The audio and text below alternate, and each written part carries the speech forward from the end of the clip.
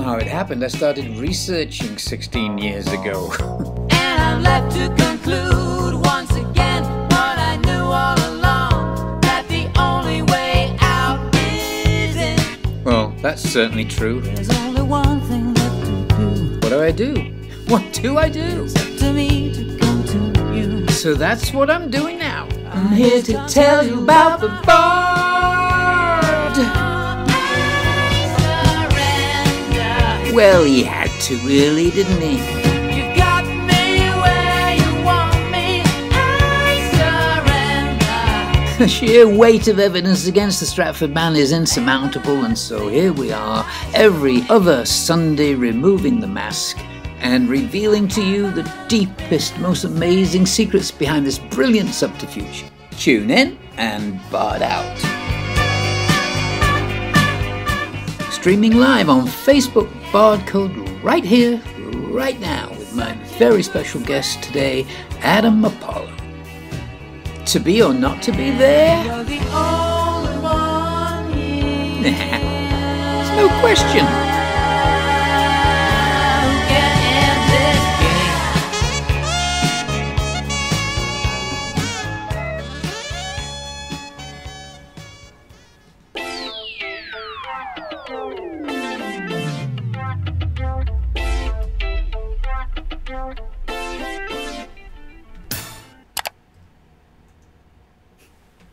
Good day, everybody, and welcome to Bardcast, episode 4 in a continuing series of 624 Bardcasts, Buddha willing. It's October 4th in the year 2020 of the famously improved but still slightly off Gregorian calendar. As you know by now, each day of the year has a unique Shakespeare sonnet number connected to it, and today's is sonnet 123, which could not be more significant. It's the only sonnet that mentions pyramids, and it starts, "No, time, thou shalt not boast that I do change. Thy pyramids built up with newer might to me are nothing novel, nothing strange. They are but dressings of a former site." Dressings is a mason's term for preparing stones to be placed into a structure, and Shakespeare is clearly telling us he's seen these pyramids before. There's nothing novel or strange about them to him. He's had former sight, former lives where he remembers seeing them, maybe even the building of them. Well, I promise you, I did not plan this for today. October 4th just happens to be that one sonnet. It's one of those perfect synchronicities that happens when your special guest is all about dressings of a former sight, recognizing former lives, meaning reincarnation. We're here to explore who we are.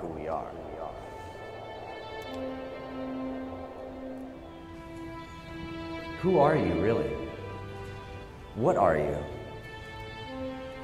Where did you come from? What are you made of? Why is it that the patterns in our bodies are like the patterns we see on the planet? What unites us?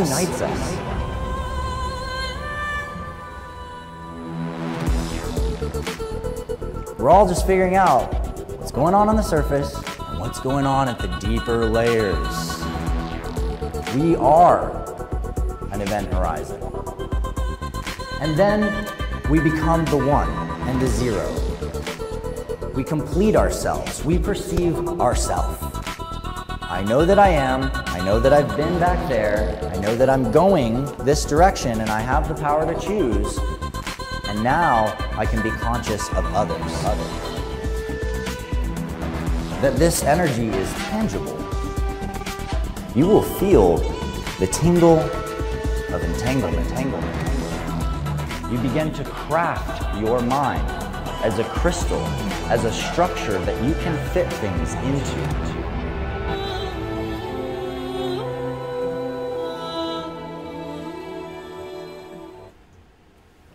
So we'll be diving deep into that today with Adam Apollo, who as a teenager had a cosmic epiphany and witnessed firsthand a vision of former lives, and even deeper, was graced to experience the universal connectedness of all things. So he will be sharing with us today his insights on cutting-edge physics, quantum theory, advanced technologies, and how this all connects at the deepest possible levels with man's eternal quest for truth, and thus what the future holds for us all if we will but unite science, art, and our true spiritual nature.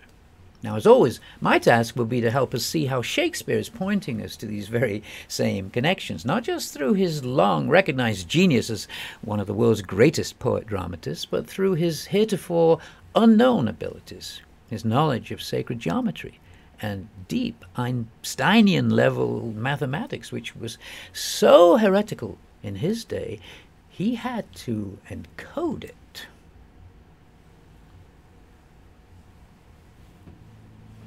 Brilliantly hidden in the gravestone shown here behind where I was playing the piano in Holy Trinity Church, Stratford, and in his monument above my head.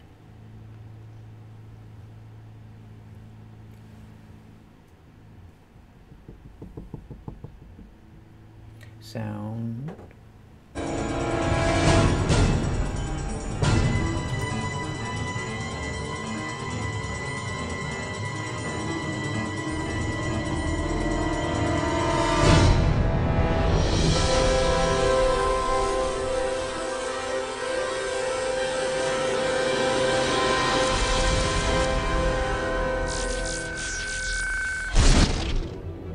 So Shakespeare was undoubtedly aware of higher mathematics, completely beyond what we had previously known. Here he's showing us on the cover of the sonnets themselves, perfect right-angle triangles connecting the dots with the ends of the lines. It's Pythagorean theory, but he's showing us Thales' theorem. When you measure these lines accurately to 3-point decimals, you end up with all the constants that were known then, but constants that were also not known. Sometimes hundreds of years.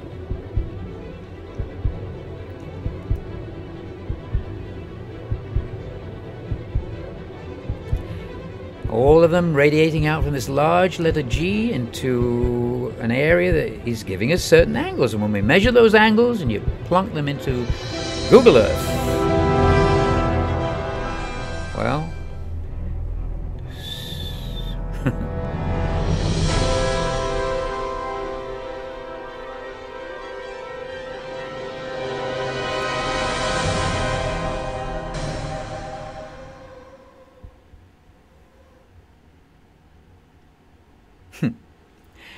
and as for predicting the geographic coordinates of the Great Pyramid, there, 99.999% accurate on the latitude and 99.99% accurate longitude. Well, they didn't even know how to do longitude back then. Galileo was still wrestling with it when Shakespeare died, 25 years after he died. So we're left with this shocking conundrum. How do certain souls gain access to such information? Are we living in a matrix-like hollow fractal universe in which, if we understand the science behind higher consciousness, we too can, as it were, converse with the gods? Well, Adam Apollo is going to answer some of those questions for us today. He's been a leadership ambassador at the White House, in multiple summits at the United Nations, at conferences and festivals around the world. He's a co-founder of the Unify movement, CEO of Superluminal Systems, which built the Resonance Academy for Unified Physics. He's founder of the Visionary Arts Academy, and he currently has over 40,000 students from around the world, and that's probably just in his spare time. So please, put your emojis together for my best friend and colleague, Adam Apollo. Thank you so much, Alan. It's such an honor and pleasure to be here with you today. And yeah, you put out some giant shoes for me to slide into there with giving people the answers to the life, universe, and everything. But perhaps we can, take some 42, put your thing down, flip it and reverse it, make some 24 magic happen. And by the end of the day, we shall know ourselves ever more exquisitely. That's always the goal, isn't it? At the end of every day, I hope to know myself slightly more exquisitely than I did the previous day. Doesn't always work out. We fall back a little. It's all right. We're here to discuss that. So you've had some just amazing experiences that I think is going to be fascinating for everyone to hear. I want to just start off and catch up on a statement that you made in one of those videos. You say, and then you become the one and the zero. Tell us what do you mean by that? Yeah, so when I was a teenager and I first began really having my experiences of the everything and nothing, as we may call it, among many other names or namelessness, one of the first things that I really came to realize was that there's something really powerful and magical about a circle. And a circle is the way we designate zero. And a circle is empty, right? A circle is this just line surrounding something. And that something we could say is nothing. And yet just by the act of setting a container around the nothing, we're actually designating something. So even in the zero, there is a becoming, because we're actually making a choice to set a boundary condition around something, and thus there is a becoming. And this in many ways points to the deepest origin of what consciousness is. The moment there is consciousness, the moment there is a awareness of a thing, there is a thing. And even the number one is fascinating, because you can't make a number one without connecting 2 points together. And so inherent even in the one is the balance of the two, and time is required for the one to be expressed. And so in this way, even in the one, we are in the none, and in the none, we are in the one, and the one becomes the two, becomes the three, and so forth, all things. Yeah, beautifully put. Shakespeare himself alludes to it very, very directly. In fact, let me show you just a brief presentation that will illustrate that. Right.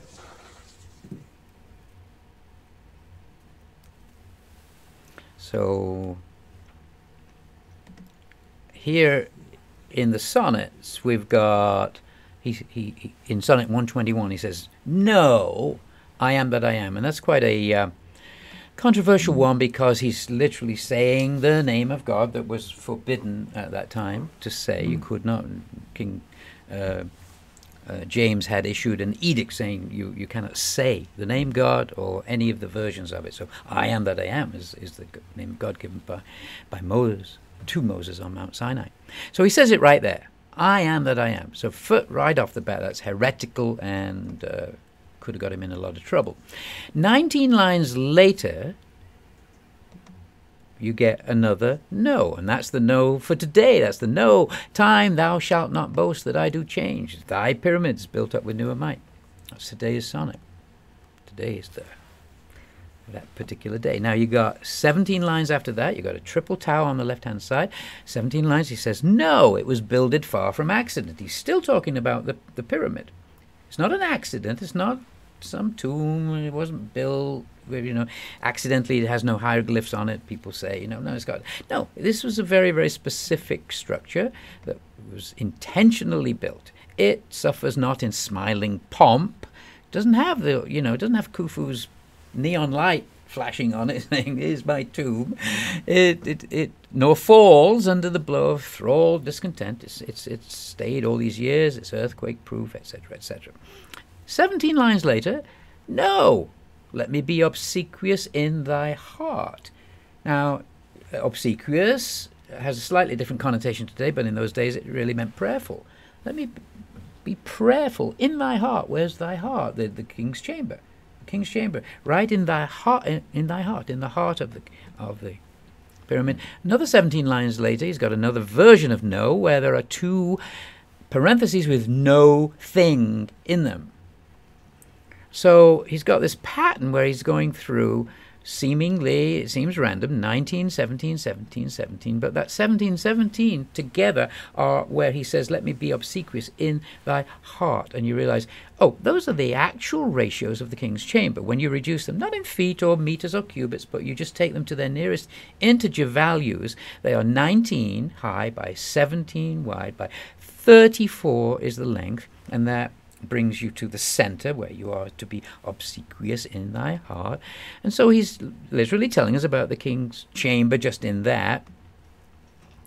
No, he spells them no E, no, no, no E. Spells the no differently, no E. His own name is E.O., Earl of Oxford. So backwards he's saying no, there's no me, no, no, no me. I, no, no, I, or I, 0, 0, 1, 0, 0. Now, on page 40, De Vere's code number was 40. Right at the top, he has King Richard II say, I know no I, for I must nothing be. Yes, it's read in the plays as yes, no, no, yes, but they say I, like it's A-Y-E, you know, I, no, no, I. He's supposed to be undecided. But he's playing with this idea. It's his code. To be, not to be, not to be, to be. What am I going to be known? And then he says in the next line, therefore, no, no, for I resign to thee. His code number is 40. So 4004. He's saying his code number, then reversing it. And if you're not convinced by that, it then takes you through the entire process of being crowned, the coronation ritual, but he reverses it all. I give this heavy weight from off my head, this unwieldy scepter from my hand, reverses the entire process of being crowned. He's telling you, I am giving up the crown. So this is we get into that later about what De Vere really was. Was he really the monarch? But in Hamlet, he says, the rest is silence, and he ends it with, oh, dies. No good playwright tells an actor how to die. Oh. But he puts oh, because that's his own version of his I, no, I, 1, 0, 0, 1. It's the same as no. There are 4 zeros. His code number is 40. So, just to complete that, he lets us know that that's what he's doing in the very, very last sonnet. The very last thing he says in all the sonnets, love's fire heats water, water cools not love. But it's an anagram of altar stone solves the final secret of WW. That's part of his encoding for the 2 W's, 2 Williams. Evere, I know, no, I. In fact, he signs his name that way. That's how Edward Oxenford signed his name, with a 2 W's interlocked at the top. So that's the very last thing he says in the sonnets. He's telling you the secret to the whole thing is in the altar.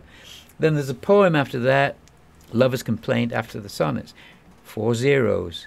And then the very last line, and do pervert a reconciler made finis.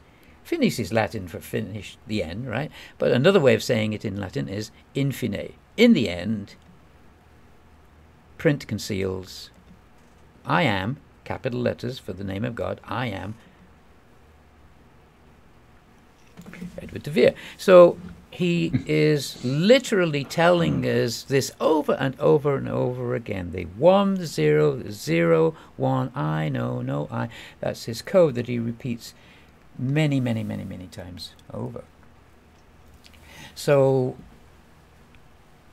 he talks about it in Sonnet 136, where he says, among a number 1 is reckoned none, then in the number let me pass untold, though in thy store's account I 1 must be. He's always talking about it, about really saying that the 1 must become nothing.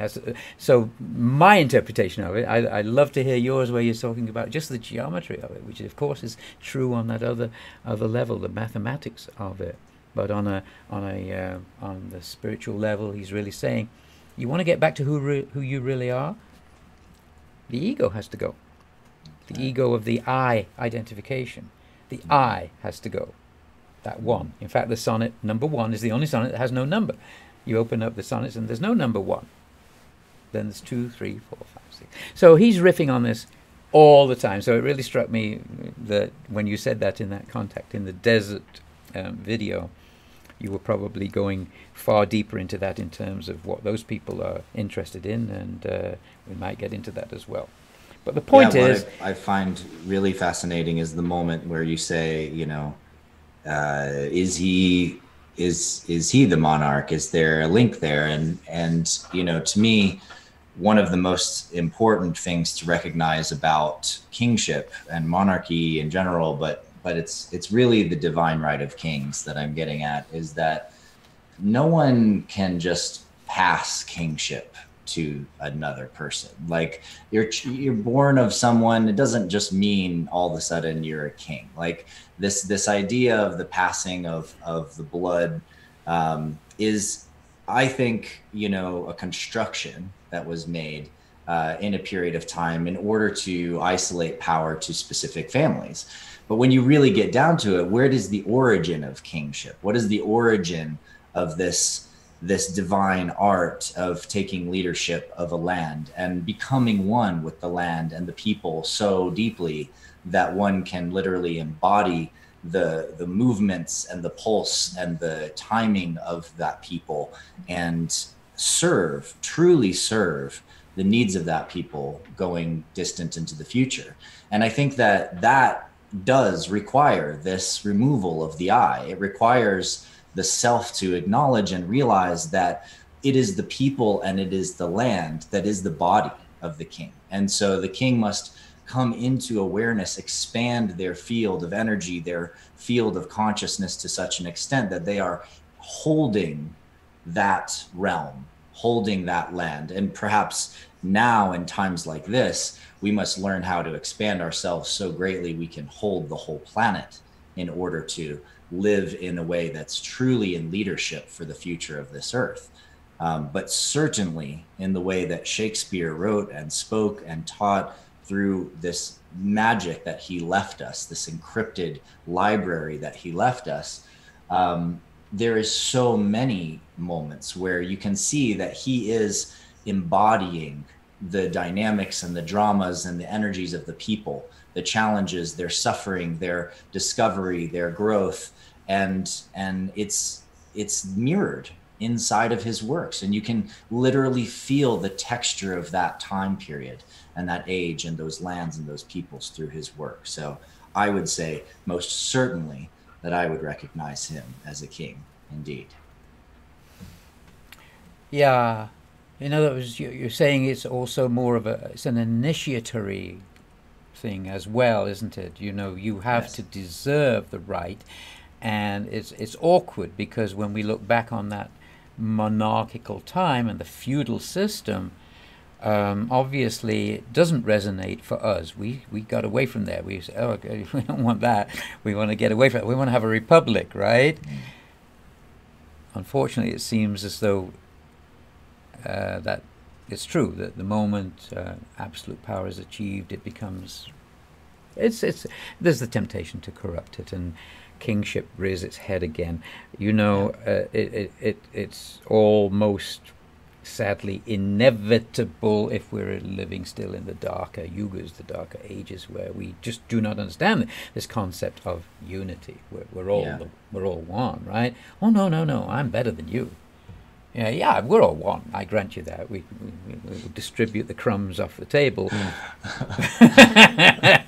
But let's not get too carried away with that, right? Well, I mean, democracy itself, interestingly enough, it seems to me that our desire for actual real democracy, not saying that we actually have that currently as much as we think, but our desire for democracy is the desire to feel that resonance and participation with someone who is a leader who's going to totally embody what it is that you believe in, right? So we're actually longing for that same level of leadership. In the past, it was just, a lot of different lords, so to speak, longing for leadership among them that would stop the conflicts so they could unite behind one banner, right? And in a real sense, this is what we're dealing with now is the need to somehow unite behind a greater banner, a banner that's bigger than red versus blue, or conservative versus liberal, but something that actually encompasses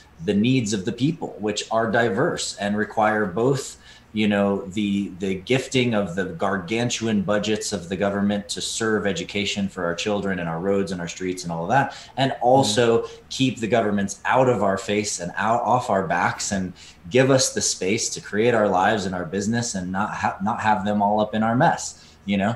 So we're longing for something greater, and we're, I think, all seeking and starting to discover that there is a bigger game at play here now.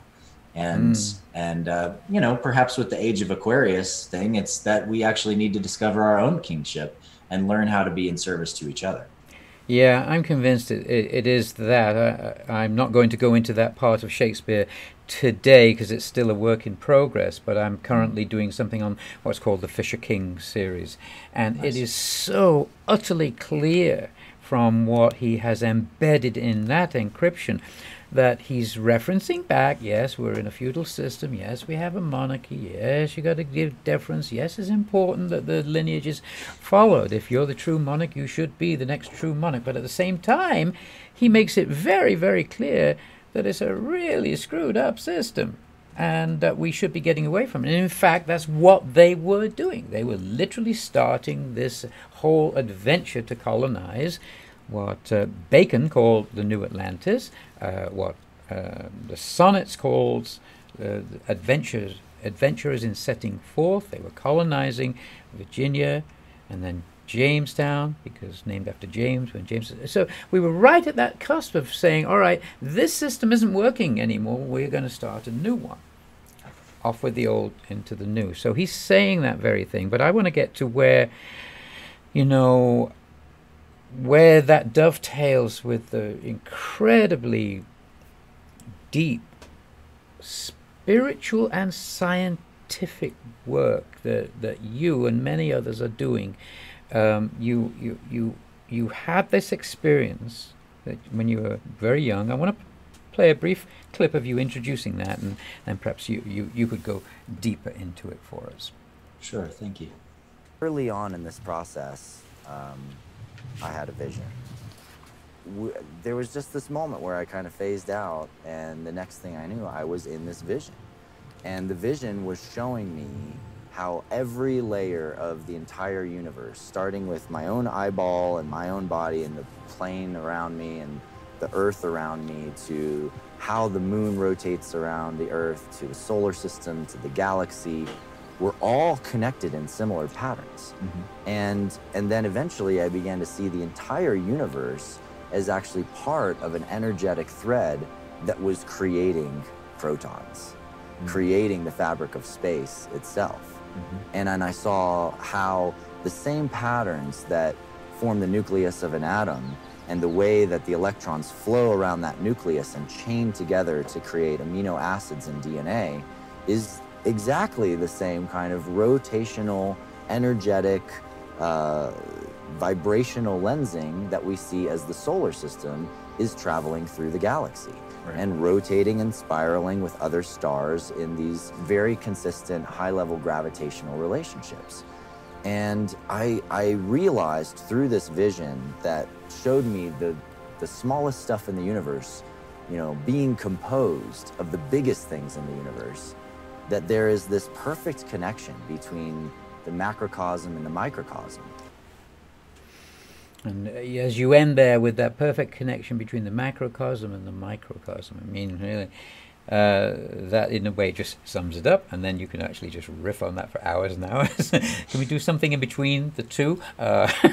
Tell us, well, go wherever you want with that. I'd love to hear about deeper about your own experience, because that is utterly fascinating, and I think people will be really deeply interested in it. What was this vision that you had? How did it come about?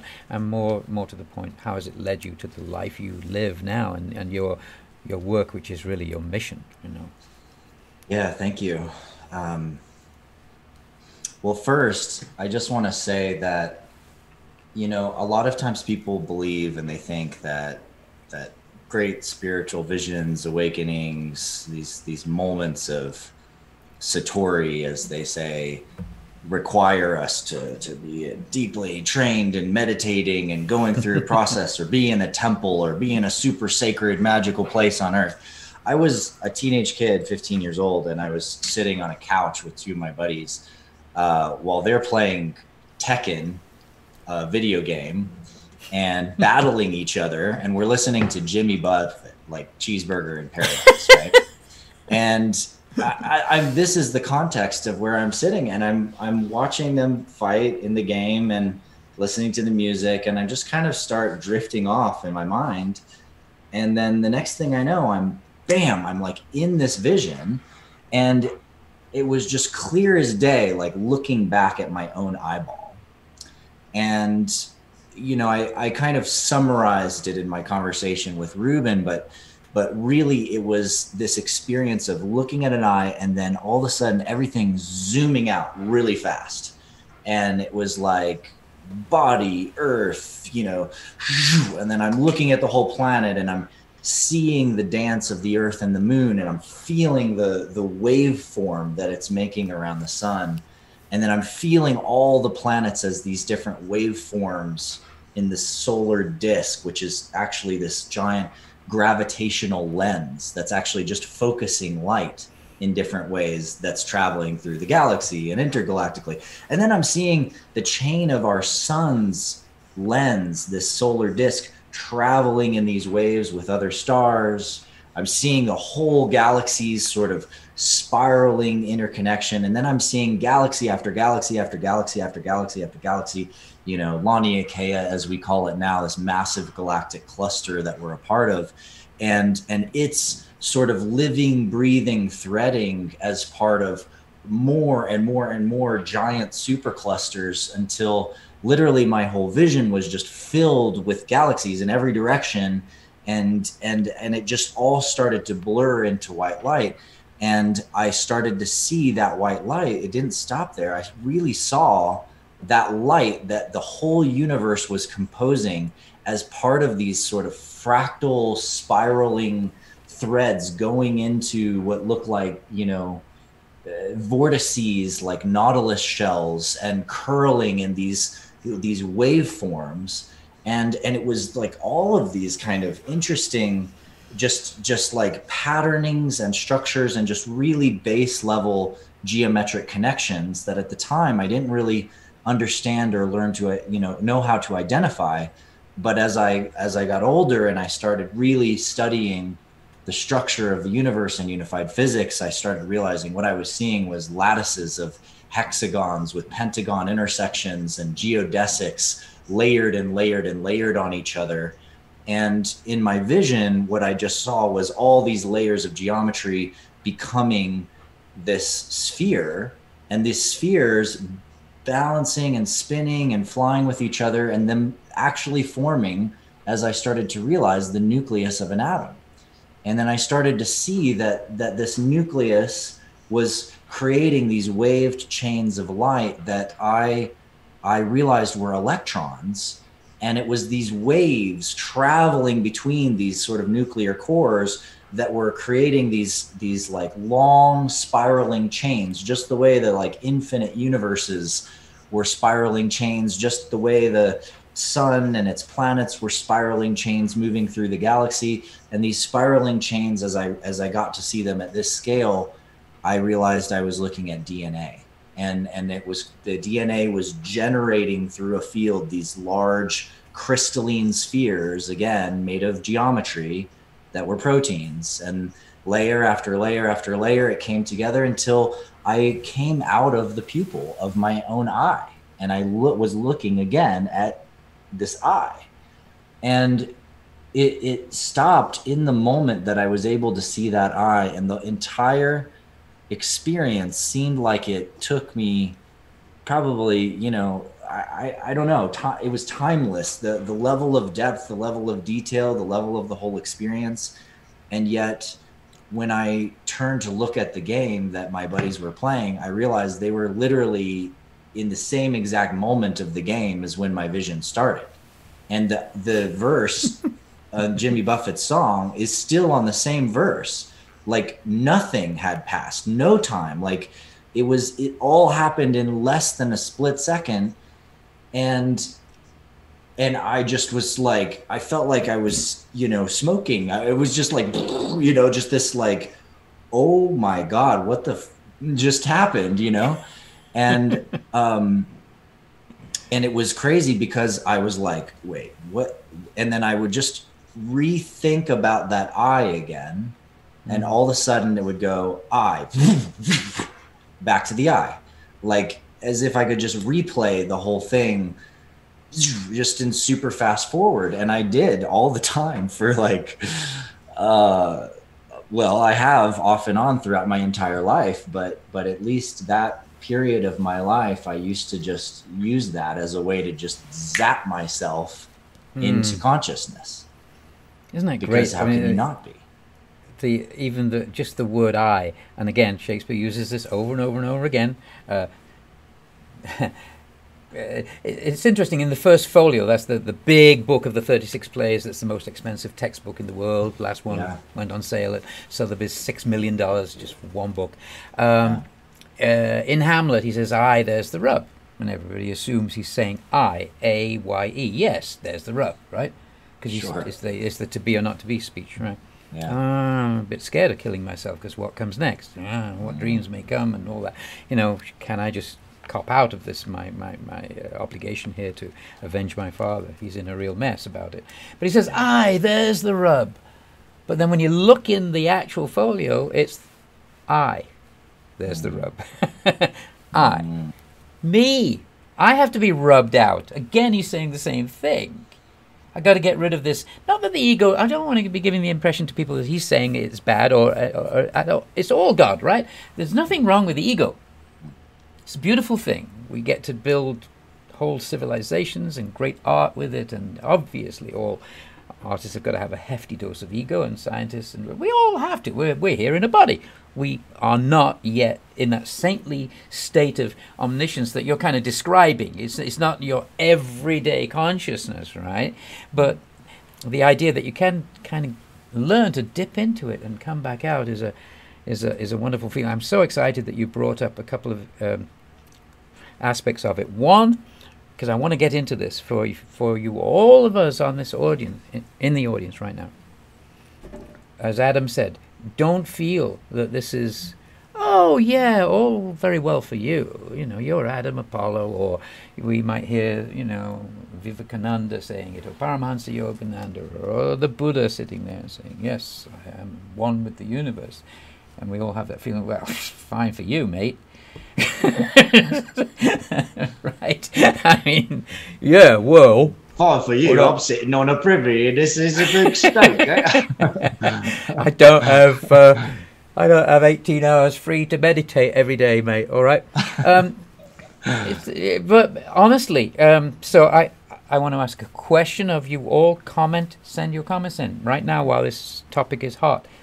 Have any of you had a similar experience? It doesn't have to be the ultimate or whatever. Something out of the ordinary that made you realize you are not just this body. You are not just this fragile little being stuck on this tiny little planet. I think it's far more common than we think. I think people, generally speaking, probably have an inkling of an experience like this, and many, many, many people have this deep Sartori experience as well. It's really quite common, but people do, they're cautious about saying it in case their friends look at them like they've gone crazy and they've gone overboard. So that's one aspect of it. Did you experience any of that sort of? All right. Oh yeah, mate. Yeah, very good. What have you been smoking? Thing from your friends, or. And beyond that, even, if you can answer this question, because it fascinates me, and as I say, I'm glad you brought it up. It's not limited to saintly beings. It's your birthright. It's suddenly being thrust into a moment of such clarity that you realize the truth, even for a moment, and you go, oh, I'm really the whole thing. And then you might be... You are the whole shebang. And so Please, if any of you have that, you want to make any comments on that, please do. And I'm just going to ask you, Adam, one ancillary question to that. So did it come with any... Well, you've already said it's been a lasting experience. You can go back into it at will, which is really, really wonderful. Did it carry with it any... Did you come away with any sort of methodology that you could teach somebody? Say, you know, what I did was this. Why don't you try this? Or did it just seem like, well, this was my experience and I can't really communicate how I got there. Therefore, to a certain degree, it's maybe grace. And then the grace came, and then that triggered me, so I now know how to go there. But I can't really explain it to you, Fred, because, I mean... How do you go about that? Have you been able to pass it on to others? And is there a methodology that you can say, yeah, you can experience that. Do this. Yeah, I mean, there's a decent stack of inquiries in those questions. First off, I will say in the moment, I had no idea how to share this with my buddies. And yet, I tried, and they just kind of looked at me blankly and didn't really know how to take it. They're just like, oh, Adam's had another crazy experience.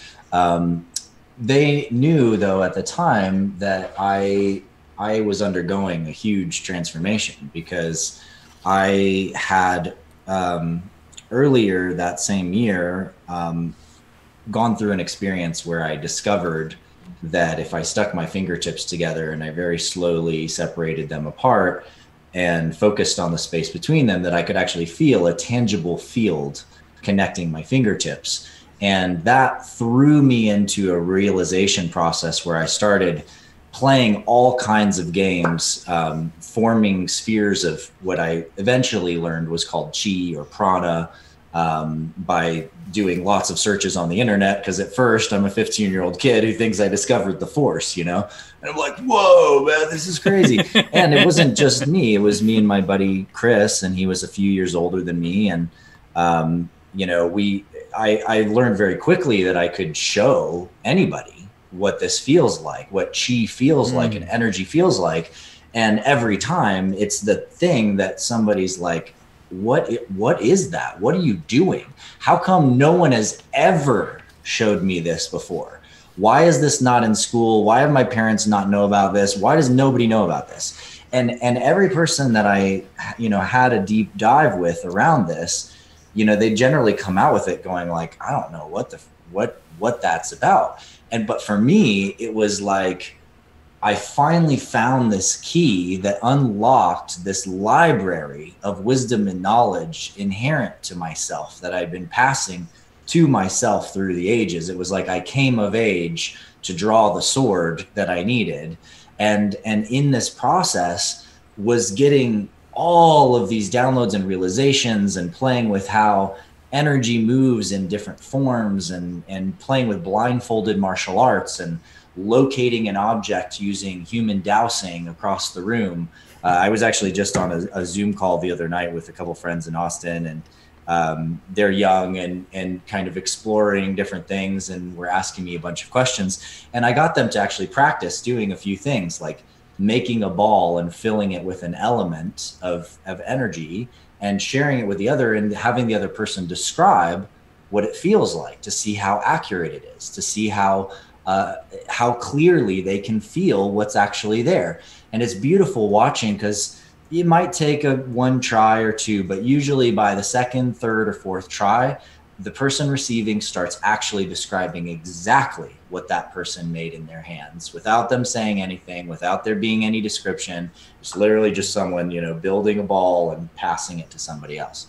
And they tried the locating objects using the tingle on their hands in the room, and first try found exactly where the hidden object was. And these kinds of what I like to call Jedi games are, I think, really powerful practices to kind of break down the mental resistance that we have to the truth of who we are. Yeah. Because that's really the thing that I was doing, is I was breaking down the walls of my belief systems. I was exploring the potential possibilities that were inherent to this sort of energetic reality in which I'm immersed in a unified field.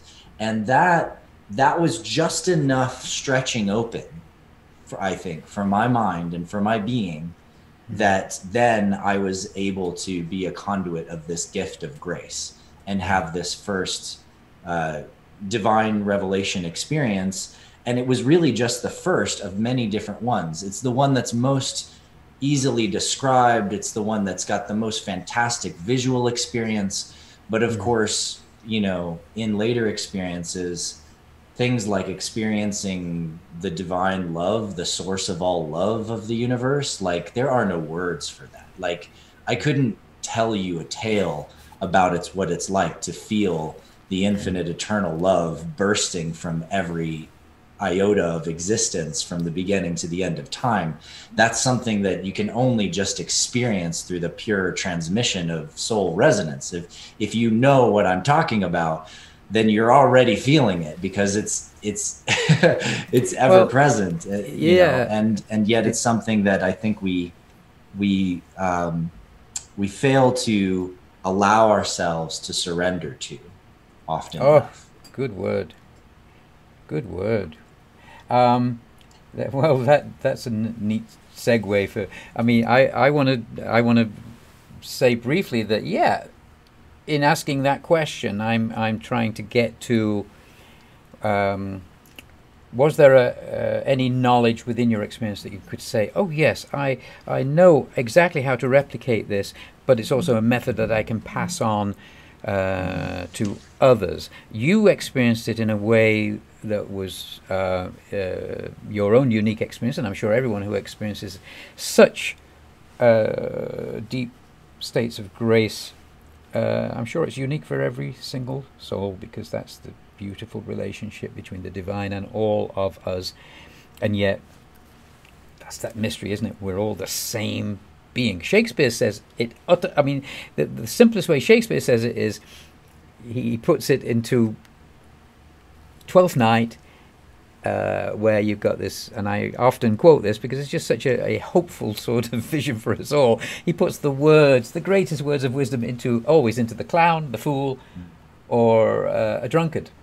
And he has this drunkard in Twelfth Night, Sir Toby Belch. What a great name. So they play it that way. Mr. Belch. How are you today, They're going Mr. around. Belch? He's drinking throughout the whole play. He's partying all the time. He's a very, very funny character. But he says his lines that are pertinent to the scene, and then as he's leaving, he goes, I won't do the belch now, because if I start, I'll you know, when you do a first belch, you know, and then it starts coming and coming, and then it becomes a belch fest. You just can't do it. So I won't do the actual belch, though I can do a good one. If anybody wants to actually hear it, I'll record it. I believe you. I'll post it. So Toby belches, and he says at the end of a scene, apropos of nothing, he says, "It's all one," and then he leaves. It's all one. I mean, how can you sum up the entire mystery of the universe in 3 words any better than that? It's all one, and it happens 4 times. He says it twice, and then the clown says it back, not to him, but to Malvolio, 2 times. It's all one. So that's how, I mean, you can go as simple as that. Shakespeare just said, bump, got it. It's all one. Yep. Next question. What are you worried about? all the world's a stage, all the men and women are merely players. We have our entrances, our exits, right? Reincarnate, go, get in, get out, do your thing, try again. But, and then there's this other extreme of, well, there are avatar beings who come to this earth, like a Buddha, like a Muhammad, like a Jesus Christ, like all the great ones that we hear about, that come and tell us the truth of our being. And some of them actually bring a methodology. They will say, well, look, I can initiate you into this particular pranayama technique, and you're working with the energy. So I'll give you a technique. Can't talk about it because it's an initiatory process, and it is a private thing between you and your master or guru or whatever you want to call this being. But that's their job, and they do actually come in with a method. They actually tell you, do this, and this will happen. Do this, and this will be the result. Shakespeare himself says it in the very, very last play, the last sonnet, rather. He says, "This by that I prove. This by that I prove." Strong word, prove. How? What are you proving? Oh, he's proving the mathematics on the cover of the sonnets. I get it. Yeah, he can actually prove something. But these beings can come. So I never proselytize. So I'm not ever saying, oh, you should go and do this. You will find your own path. Everybody finds their own path. But I want to. It does lead me. You said surrender, so I thought I'll wait until if Adam says something like this, I will do this thing. Let me show you a little bit of a presentation that can give you how I got into this, which was, pretty different from the way you're describing it, and yet its essence is the same thing. Now I'm going to curtail this, but I call the presentation the missing eye. Right, that missing eye, there's the rub, or how to manifest a 100,000-ton luxury cruise liner. Now, the reason I called it that is because when I was a kid, my middle name is William, by the way. I don't often say much about that because I never liked it. I didn't like that name. I thought somehow it was a weak name, and until I realized, so I wasn't into Shakespeare at all. But then I did begin, once I got into my teens, I realized, I am Will. Oh, it's that. But when I was a young kid, I absolutely detested the name William. And I don't even know why. I think it just came from parental happenings. But I had read a lot of the books about, Think and Grow Rich and how to win friends and influence people and all the usual stuff that you first get into that talk about mind control. How do you want to, make something happen? Do you want to manifest something in your life? Well, what have you got to do? You've got to think about your positive thoughts and your negative thoughts. Think positive. Everybody tells you that, right? But think positive. I don't know where I got this from. I just got the sense that there's a timeline that is from now heading out to the right there. I put the timeline. I drew a circle. I just simply made this thing up myself, and I thought, well, if I'm thinking 50% positive thoughts and 50% negative thoughts, then at the end of the day, I'm going to be nowhere further along. And I wanted to manifest this 100,000-ton cruise ship. I just got to ask, are you hearing me, Adam? Yeah. Okay, good. I just wanted to make sure of that because we had a tiny technical glitch at the beginning that we were not quite sure was reconciled. So Sound great. I'm looking for. I want to manifest that ship. So I bought a picture of a cruise ship and I stuck it on my wall because I wanted to be on a cruise ship. I wanted to get away from Manchester really badly, believe me. Rain capital of the world. Fog and rain. That's what Manchester was, Bloody Manchester. So I wanted these blue seas and I wanted the life and the palm trees. So I put this picture on my wall. Didn't know how to meditate, but I sat there thinking of it every night, looking at it and saying, well, if I envision myself on it, really hard and really focused, act like I am already there, then I'm attracting it. But then, as you know, the moment you go away from that, the mind starts going, who are you kidding? You're going to get on a bloody cruise ship, are you? Who are you kidding, mate? You're from Manchester. You're never going to get out of this town. It's never going to happen. In the bloody Bahamas. Your mind starts saying that because that's your input. And so if you, at the end of the day, have done 50% positive thoughts, 50% negative thoughts, where are you? You're absolutely nowhere. You haven't attracted anything. You repelled it. So I started to realize that if I could make my positive thoughts 75% and only 25% negative, I just drew a line down there to the timeline and I realized that's the point at which I will manifest my ship. Right? I don't know how long that is.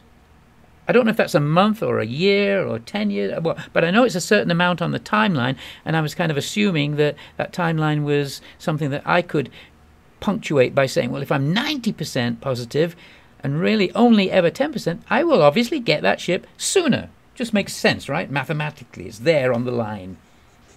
Not knowing whether that's months, weeks, or what.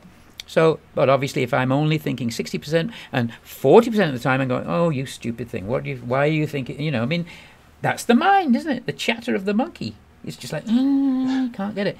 And you're going, It's like trigonometry for manifestation.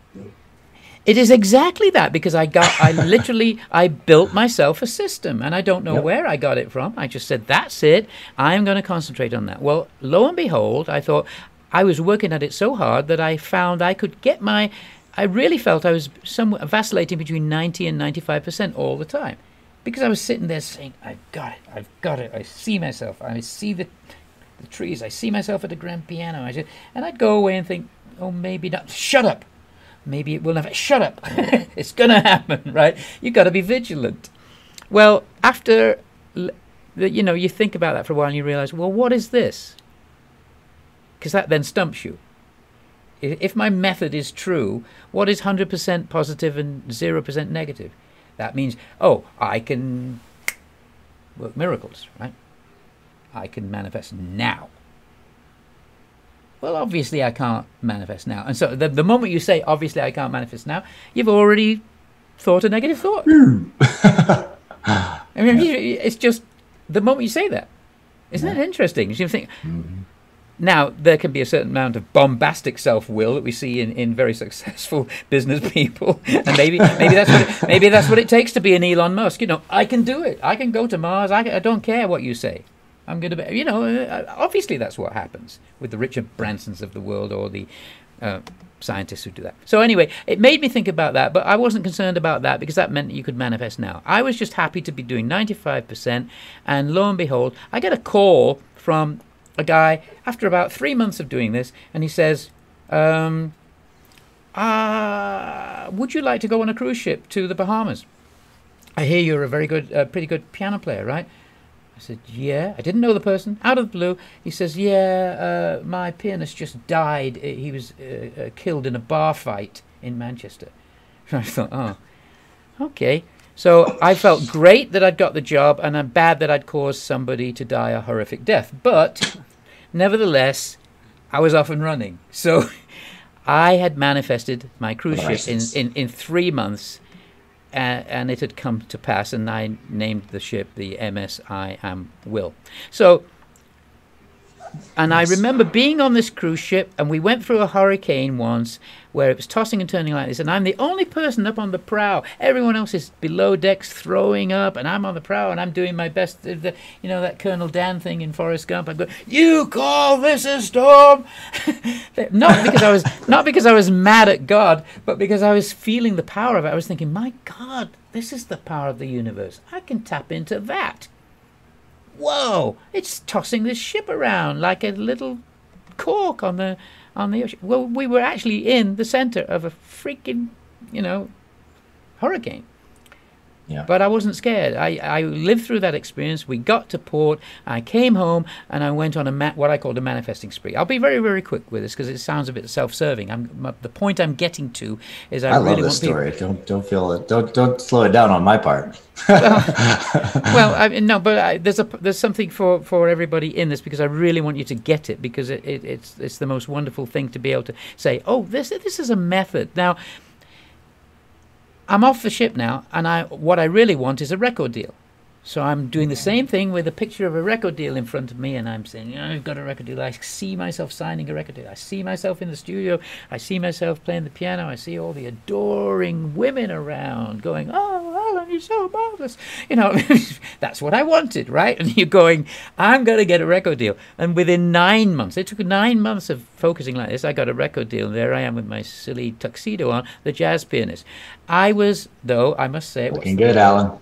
I must say, what was the word? I was arsehole. That's it. I was an arsehole to work for, and I soon destroyed that record deal. It just wouldn't last. But I knew I could. Well, what does it matter? I'll just make another one. And in 6 months, I manifested another one, and I'm getting better and better at it. And that one I was also hard to work with, so I lost that one.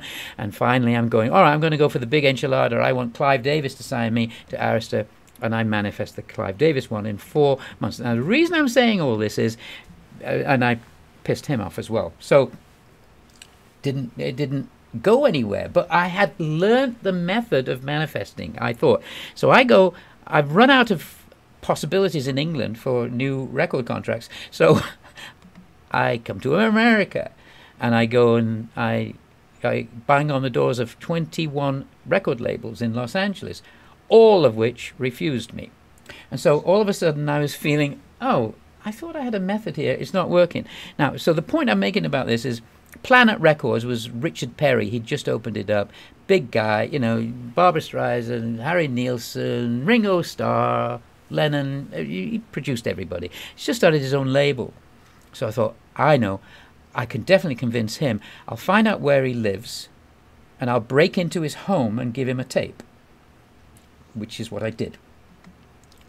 To which he responded like that. And so,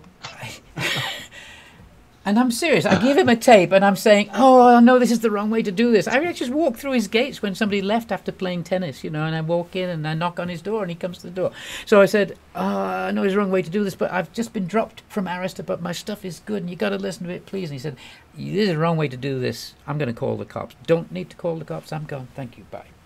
So literally I was at the end of my tether. There was some point I'm getting to is there's something missing.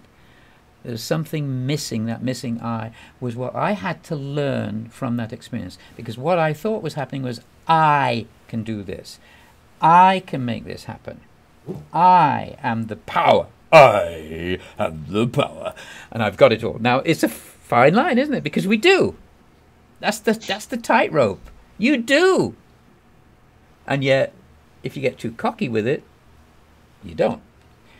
And I was getting too cocky with it. So anyway, the bottom line on all this is that there's my wonderful methodology, and all of a sudden it's not working at all, and all my positivity went down to utterly zero, and I was immensely in debt, and I started driving across the States to regroup with a friend back in Chicago and say, I don't know what I'm going to do. I'm massively in debt. I've got a rental car on my American Express card. It's going to be taken away from me. I thought I was going to debtor's prison, because we had that in England. I start driving back, and I literally didn't know what I was going to do, except here's the kicker for us all. Suddenly, that moment of now just happened, and I found myself in an experience similar to what you were having. And my experience was that, now, for me, it wasn't going out into galaxies spiraling and all. I mean, that, you know, you kind of went out. I went down to the tiniest thing and sort of stayed there. And at one point, I was realizing, oh, it really is all one. I understood that there is no such thing as hydrogen, helium, lithium, beryllium, boron, carbon, nitrogen, oxygen, fluorine, neon, sodium. There's no, you know, just because they've got different numbers of electrons. It's all one building block put together in different combinations so that it all looks like different things. And that means that I am that one thing, and you are that one thing, and everything around me is that one thing. And in that moment, everything just went down to a moment of just what you said. Now. It was an eternal now. And I won't go into the depth of what I and my God were talking about, but it was essentially, you know, you think you're pretty smart, don't you? You think you're just the cat's whiskers. Every time you're playing a new song for a group of friends and one person isn't listening, you get pretty upset, don't you? Well, he'd nailed me there. It was like, you're really just a coxcomb, as Shakespeare would say. Yeah. And it's just, you really think, you know, why aren't you paying attention? Giving your pearls before swine here. Like, ego, talk about ego. You know, it's like, oh, why isn't this person paying attention to me? This is great stuff. And essentially, in a nutshell, it came through as this. God, divine, whatever you want to call it, because you know when that's what you're in touch with, says, I'm doing this all the time, and hardly anyone's paying any attention. And in that moment, it just went, and I was where you were. I was seeing the sap in the trees. I was seeing the electrons in the steering wheel of the car that I'm driving, and I'm driving on the freeway slower and slower. I have to stop the car. I drop out on the grass at the side of the car, and in that moment, I know that I'm in this state of 100% positivity, because literally said, what do you want? I said, you know what I want. I'm so in debt, and I want a record deal. And poor me, you know. Okay, so just ask. Got it. And in that moment, I asked for a record deal, but I also asked for specifically. He said, well, how much do you want? And I knew I could ask for $1 million at that moment, because well, it's just zeros. But I asked for exactly what I needed to get out of debt and to live for a year and write the album that became I Surrender. I asked for $60,000 because I made a quick calculation. I need $60,000. Says, okay, well, that's that done. Done. Next, what else? What else should we talk about? And I was in that state of utter. I couldn't find a negative thought.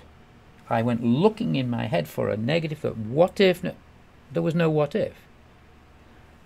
So I knew I had it, and I'm driving back. And as I'm driving back into Los Angeles from this moment of utter clarity, there were no positive thoughts, there were no negative thoughts. All that disappeared. There was no time. There was just this now.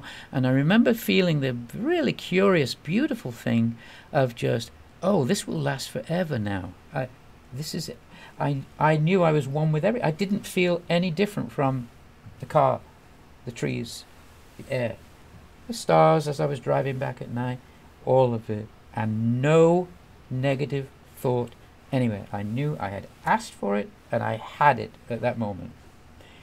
And it was so solid that I remember driving into Los Angeles next morning and seeing a bank, and I couldn't comprehend what it was. What's a bank? Why would you need a bank? I've got my bank here. I just ask for what I need and I get it. I saw insurance company. Didn't know what that meant. Why would you need an insurance company? And I get back. I'm sleeping on the couch of a friend, you know, another musician. Everything's shimmering like this. It stayed, and this guy calls me. He says, my name was Arlen at that time. So he says, Arlen, I just listened to your tape yesterday around about noon, which is exactly the moment I said, I've got it. It is exactly the moment. He says, I don't know why, I just listened to it. I thought you were crazy when you came by. I thought you were going to kill me. But anyway, I listened to it. It's the best thing I've heard in ages. Come to my house. I'd like to discuss a record deal with you. You know where I live. And that meant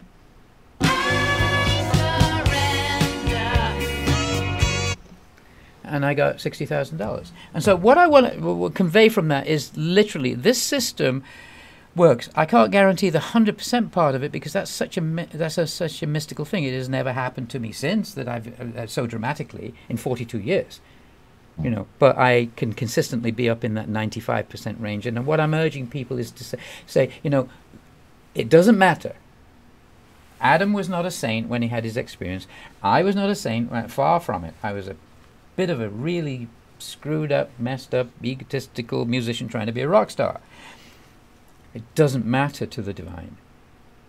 I don't know I think it's just the readiness, the willingness to be broken and reformed. I mean, you couldn't have had that at 15. It wasn't that for you, so you obviously, well, whatever. You can't examine it. But what I want to talk about from that is that literally, if anybody feels that they want it, I mean, I'm just saying it's a method. It works. If you can be vigilant, and anyone can be vigilant. Anyone can be vigilant and say, I can put myself in this area of 90% positivity. All it takes is to simply be vigilant. Every time you catch yourself saying, oh, I can't do that, cancel it out with 2 positive thoughts. And as you develop that habit, it becomes stronger and stronger. And then you will find you are manifesting into your life what it is you are asking for. So I wanted to pass that along. If anybody wants these diagrams, please write to us at support@tobeornottobe.org, and we'll just send them to you. Okay? So thanks for bearing with me with that. I honestly wanted to pass that along because to me it's the whole thing of, wow, you know, how does that happen? You don't have to be anyone special, and yet you realize we're all everyone special. the state of, yeah. And Alan, you know, you point to a beautiful aspect of this sort of gateway of initiation, which is that, you know, you can go infinitely out to get infinitely in. You can also go infinitely in to get infinitely out. Yeah, it's all the same thing. A lot of the greatest moments of realization in my life happened in some of the lowest points, the darkest moments of shadow, when I really was lost. And from that place of absolute loss, surrendering and realizing that I hadn't lost a thing at all, because the only thing that's left when you lose everything is you and who you are. And freedom is just another word for nothing left to lose. Me and Bobby McGee. Yeah. Right. Yeah. So you had this experience of grace that told you we are living in a holofractal universe at such an incomprehensible age. I mean, it's no wonder your friends couldn't really comprehend if you're all 15. You say Chris was 17 or so. So did that stay with you, that you realized, oh, this is literally true? And did that send you onto your journey to find what you could learn about what your experience was? What were these things that I was seeing? Like you say, later you realized they were... Yeah, I fairly became obsessed with it for the next many years. I actually ended up, from that point in time, most of all the study that I was really doing in high school, through whatever classes I could pick and choose. Usually if I could pick geology, astronomy, the most scientific stuff that I could get myself into, the better, because I was obsessively looking to see if our understanding of reality in the sciences matched up with what I became aware of in these universal patterns. And it was beautiful, because no matter where I went, whether it was in my AP English class and studying Beowulf and understanding the power of will to literally claim I am going to defeat and just like channeling the full force of self to overcome, the shadow or the challenge. And then of course the complete opposite of that, the total temperance of ego, the total surrender that it requires for someone in nature with animals to actually sit and be so at one with the background, the grass, the fields, to be able to be present with these wild animals right in front of them, displaying all of their incredible brilliance and characteristics. There's a new David Attenborough film that's actually, I think, releasing today, by the way, on Netflix. And it looks absolutely beautiful. I do want to see it. But there's the opposite. It's the complete other route from pushing yourself, taking that masculine will and driving it in, to taking the complete surrender of self and negation of self to nothing. And that both are actually the road, like the Krishna Arjuna, the dynamic, and it's like, it doesn't really matter which way you go, as long as you're putting your entire self into the action of going that direction, and or really choosing to go the only real direction, which is towards the middle, right? And that's what this universal harmonic matrix taught me, was that whether you're talking about the macrocosmic scales of planets and galaxies, or you're talking about the flow and dynamics of atoms and molecules, to the quantum scale dynamics of the fabric of space, or the cellular dynamics inside of your body, the same patterns are occurring.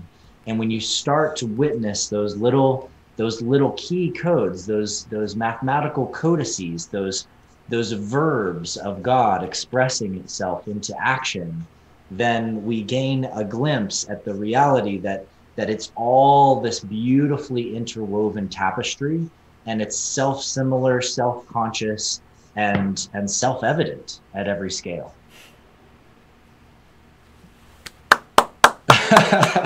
Everybody get that? I like it. Anybody not get what he's talking about? Wow. So, all right. So and here's the tricky part. I know that in my work that leads me all the way through Shakespeare's intense poetry and the drama, and yet he knows he can't prove it. Can't prove anything with poetry. Poetry is subjective, right? You can't even prove what a poet meant. Oh, I think he meant that. No, he meant this. This is why people can look at Shylock in Merchant of Venice and say, oh, very intelligent, credible people say, oh, Merchant of Venice is anti-Semitic. Come on, give me a break. No. Have you heard of satire? I mean, you know what's going on? I mean, do you know what it means to poke fun at the bad people who think they're the good people? I mean, it's just, he says that. It's very, very clear. And in, Taming of the Shrew, oh, he's a misogynist and he's treating women horribly. No, it's on a much, much, much, much deeper level. So you've got to really, really dive into that. It's not everybody's cup of tea. I understand that. What I think is everybody's cup of tea is realizing, oh, whoa, I never realized he was that as well. He can't prove it with drama. He knows that. So he says in the last sonnet, this by that I prove. I'm going to prove it to you mathematically. I'm going to prove to you that neither one side nor the other is good. You just said it, right? The male, the female, the light, the dark, the yin, the yang, left brain, right brain is an oversimplification, but it's all, what he's telling us all the time is science and art brought together gives you alchemy. Alchemize those two. Unity consciousness. That's the only place it exists. You must balance those. All your tendencies, all your likes and your dislikes. It's a hard trip. It's a rough trip, obviously, but we just do it day by day. We cut wood and we carry water and we do our thing, and we get lessons all along the way. And I learn from you and Jamie and Robert and Nassim and all the people that I've been blessed to be working with over the past couple of years. It's been an explosion into my life where I was just living like a hermit doing this stuff, for years. And I'm sure you've had that same sort of basically cocooning yourself away. How long did it take you? Let's just go into now where. I mean, you say some wonderful things. You feel the tingle of entanglement, but it seems like you were playing with that really early on, right? Right away, you started to do that and feel that. Can you explain it in terms of? You give one of the best explanations of the double slit experiment that I've ever heard, because you're really, everybody gets tied up over that. Oh, it's a wave, it's a particle. You show how. No, it's both. It's one thing that is both. Can you want to just riff on that for a little minute, and then perhaps we need to take it down from the mountaintop and go to Egypt. We've got to visit Egypt again. But tell us, can you give us the double slit experiment? I love I saw that online the other day, and it was just, oh, great. Yeah, sure. Yeah. And then we can absolutely raft down the mountain.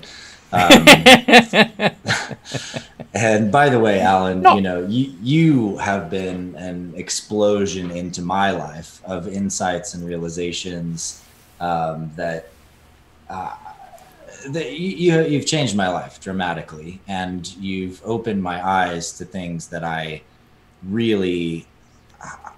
didn't know there were such epic libraries that I hadn't yet glimpsed. And your work with Shakespeare and the pyramid and the decoding that you do and the level of precision that you bring to it, Alan, is just fantastic.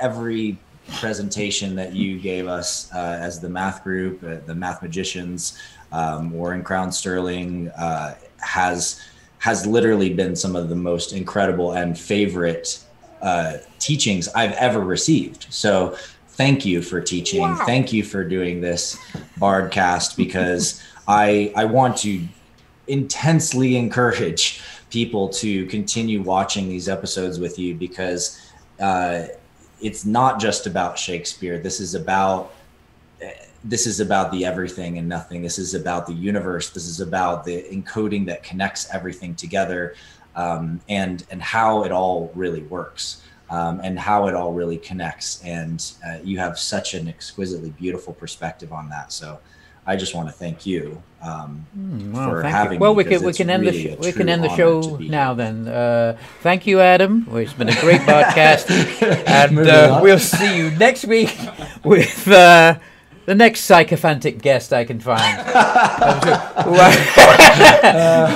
Just tell me just soak how it in, wonderful just soak it in, I soak am. it in. I'll go on to the double. Because that's really all this is about. It's just, just it's to all get you about with some juice there. And the let's go. eye. We're just warming up for Egypt. It's good. oh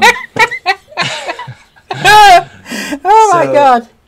Thank let's you, see. Adam. No, thank you, dear. Yeah. So okay, here's the real kicker of the whole thing. Oh, good.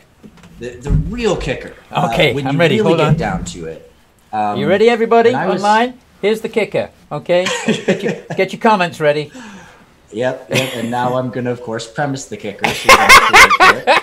So when I was in high school and I discovered chi, energy, prana, and I started having these experience with it and realized that it was experiential, I also started really wondering why, of course, it's missing from our teachings and from school and from science. Like, where is it? And so I did the deepest dives I could into quantum mechanics, general and special relativity, string theory, loop quantum gravity, every area of the deepest physics about reality that I could possibly get my hands on. And I Like have you a do fleet when of you're a these teenage books, boy. you know. Like you do when you're a teenage kid. You know, you just get into quantum. Yeah. You're a bit extraordinary, Adam. My Let's teachers thought face I was it. pretty crazy, but but I was into it, and the reason was I couldn't figure out how it could be that these brilliant people hadn't somehow uncovered this, right? Like, give me a break. Like, this has got to be there somewhere. And I dug and dug and dug, and the more I found the edges of where the leading edge unified physics, the stuff looking at like, how do we quantize gravity? Right? Like, how do we connect the big and the small, right? All of the stuff where I'd been having these realizations, I was like, oh, well, like the missing piece, the gap in all of these different approaches, the gap that I found was always the slot that's the exact size of the ether, of this fundamental energetic field, this fundamental interconnected lattice. And then, of course, I realized, well, wow, that's interesting, because for, you know, all of these years, literally thousands of years with different names from different traditions and different cultures, leading all the way up through, you know, early philosophy that was physics, you know, from Pythagoras on and up into the Renaissance and even through the what they call the Enlightenment period. The ether was fundamental. It was all about understanding and breaking it down. So you get like, you know, what fire is, and now we call that thermodynamics, you know, and what water is, and now we call that like hydrodynamics, you know, and what earth is, we call that geodynamics or geophysics, right? So we've broken down the ether into these different things that we've studied. But then it all came down to, you know, a couple experiments, you know, where you're really trying to kind of extract this fundamental truth from a place where, in particular, the church could be in control over it. And that was a real problem during Shakespeare's time, as well as in, you know, the centuries to follow, where, you know, if you make the wrong claim or you say something that claims to be like, you know, the truth better than the way the church is teaching it, boy, are you in trouble. I mean, Copernicus is a great example. And then, you know, when we look at the reason why guys like Edward de Vere and John Dee and Francis Bacon had to hide this stuff deeply and encode it deeply and get underneath the surface to get this truth out, a lot of that was because of this fear and this dynamic with the church. And it's the same dynamic that played out that got basically the ether kicked out of science, because the ether was the one thing that couldn't completely be explained. And so it was too much and too close to that realm of God, too close to the realm of the church. And so a lot of the guys and scientists, they were trying to kind of get around that and explain away things. So you end up with Michelson and Morley. And, you know, a lot of people are like, yep, that's the fundamental thing that happened. They proved the ether wasn't there.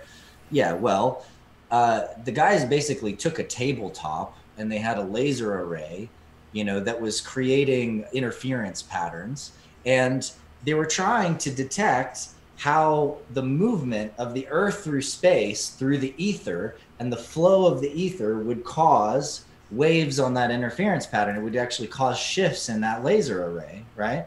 And that we should notice this, like as if me standing here on the surface of the Earth, I'm going to literally feel the pressure of the Earth hurtling through space.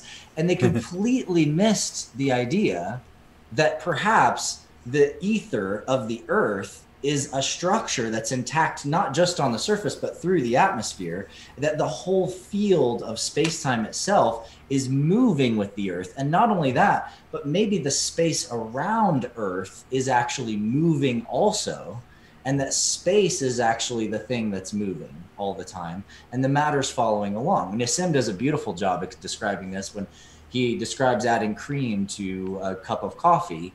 And it's like, you can't see the coffee spinning, you know, when it's black, but when you add the cream, oh, all of a sudden there it is, it's moving. It's a beautiful analogy that he does with that one. And so, you know, through Michelson and Morley, and then with Einstein, you've got Einstein basically doing special relativity, showing how the dynamics of light can work, you know, initiating quantum mechanics, so to speak, by his description of the photon as this unit of light.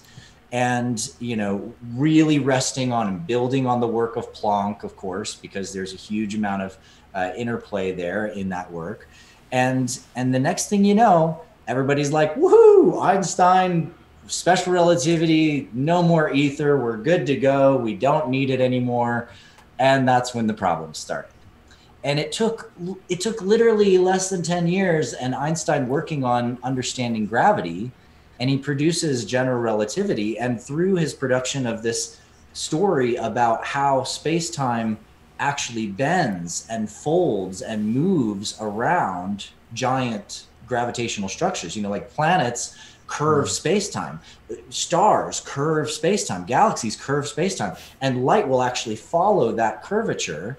And his teacher, Lorenz, it took his teacher coming to him and basically saying, Einstein, you know, you just proved the ether exists.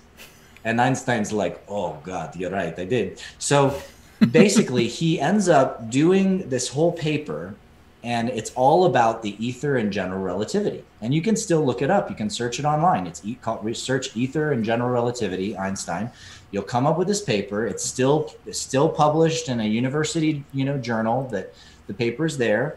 And Einstein in detail describes that you can't actually have mechanics in space-time without understanding space-time as a mechanical structure, which means that it is an ether. Like, he's just calling it space-time, but it's an ether. That's what it is. And in fact, until you understand that everything has this fundamental mechanical field behind it, you will not be able to solve the greatest problems in the universe. And he spent the rest of his life looking at the whole universe's expansion and connection between things, trying to understand this fundamental field. While meanwhile, you've got Bohr, who he's arguing with, and you've got, you know, Schrodinger being like, thinking that the guys in, you know, in Copenhagen are totally nuts, talking about like particles don't exist until they collapse in places and things. And Schrodinger's like, are you crazy? Like, so you're saying if I put a cat in a box, like it's going to be either alive or dead, but neither until I open the box? Like, what the heck does that mean? Right. And so there's this huge kind of reconciliation process that had to go down.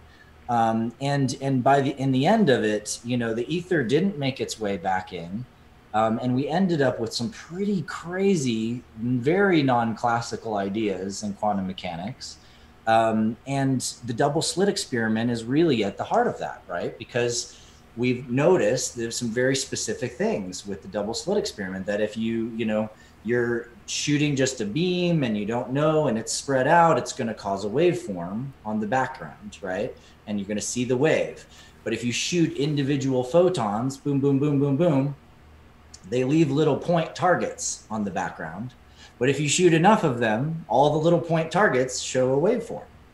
And there's been some interesting alternative perspectives to looking at this as it's not just, unconditionally like either a particle or a wave, but it depends on if we measure it, right? Like that's the way quantum mechanics, the Copenhagen interpretation, has given it this very deep uncertainty. We don't know if it's a particle, it could be a wave, and they're different, right? These are two different things. But there was something called pilot wave theory that suggested, well, maybe there's a wave coming off of a point, right? And this actually leans towards the truth, but there's problems with pilot wave theory too, because it's still treating it like this object, and there's this little waveform coming off of this object. And so if you have a long bar between the slits and you're trying to shoot it, well, you're going to have to pick one side or the other, right? But we're not dealing with an object, are we? We're not dealing with a silicon bead vibrating in a silicon medium. We're dealing with a field that is actually light itself. And the field is interconnected and communicating with itself. So when you're sending a photon of light, you're sending this spiraling bundle of energy, which is absolutely vibrationally resonating, creating a surrounding field structure that will travel with it. That wave will travel with this sort of little nexus point of energy, because it's not just a point, it's a field that has layers and layers of frequency going out from it. Now, when there's a wall, the thing is, it doesn't matter that there's a wall, because the wall is not a thing. The wall is also made of a lattice of light. And light is this thing that has this amazing ability to commune with itself through barriers, through boundaries, through to other areas of the field. It has non-local effects. So even with the wall, you will still get a spread of the waveform on the background. And this is what the current guys in most recent experiences have said, pilot wave theory doesn't work, because we still get this crazy quantum weirdness, that we get these waveforms and the particle is indeterminate. We don't know. It still must prove Copenhagen, but it doesn't require that. You can actually say, no, it's a fundamental field that's vibrating.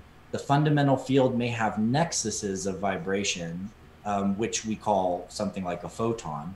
But just because there's a nexus in one location doesn't mean there can't also be mirrored nexuses that are actually riding the other layers of that wave. And in the results, you're going to get the exact same thing as if it's both a particle and a wave, or either one, and all of that. So what you're really coming down to is that what's the point in building the wall at all, because the photons are going to get across anyway. Right. I think that went off from almost political to just back to science. Then that's probably good. I was really going for something else there, that the photons might be thought of as.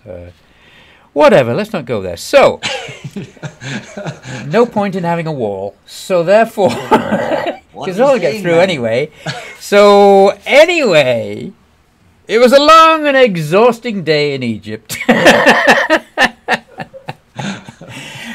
Adam and I were this is all brilliant, but we got to take a breather at some point and let people go, I thought this was supposed to be funny.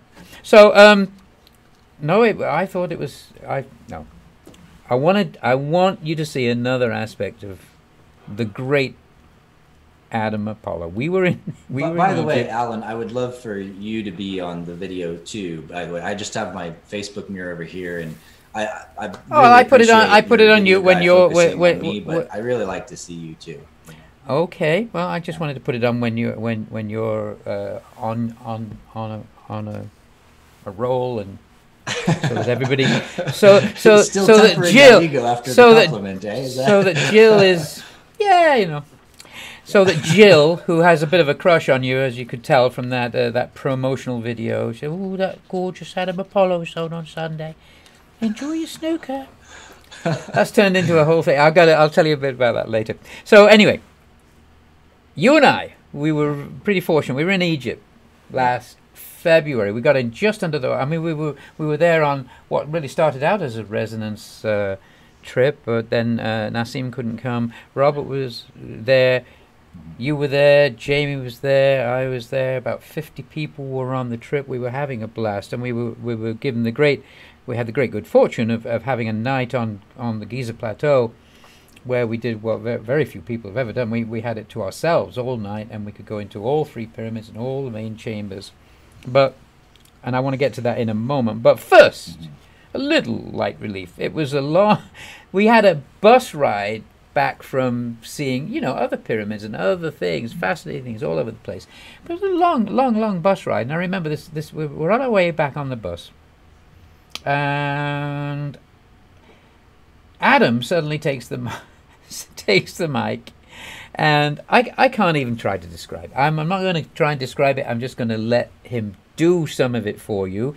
Maybe not all of it, because he actually riffed for about 3.5 hours and had the bus in absolute stitches, just commenting on everything. But let me set this up first with a little promo that I created especially for this occasion.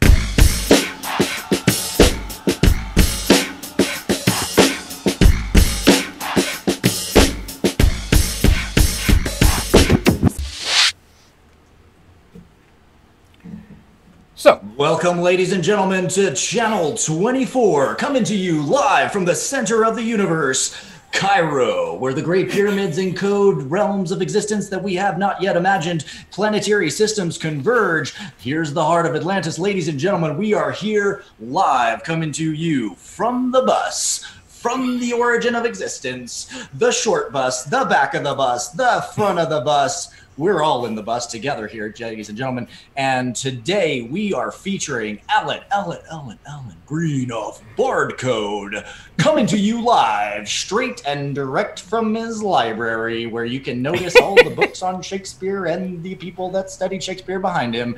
He's got great hair. He's got a nice pin. Alan Green, take it away. Whoa, thanks a lot, Adam. You're the DJ on this show, are you? That's right, Alan. I tell everybody what I like to think about. Oh, it's a great job. I wish I had a job like that. I work in a factory back in Manchester, same factory my dad worked in.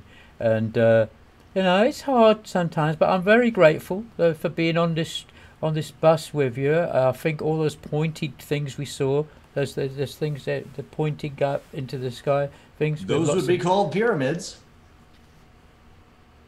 Oh yeah, that's right. Those are the pyramids things that we saw in the brochure. Yeah, Exactly. I loved all of them.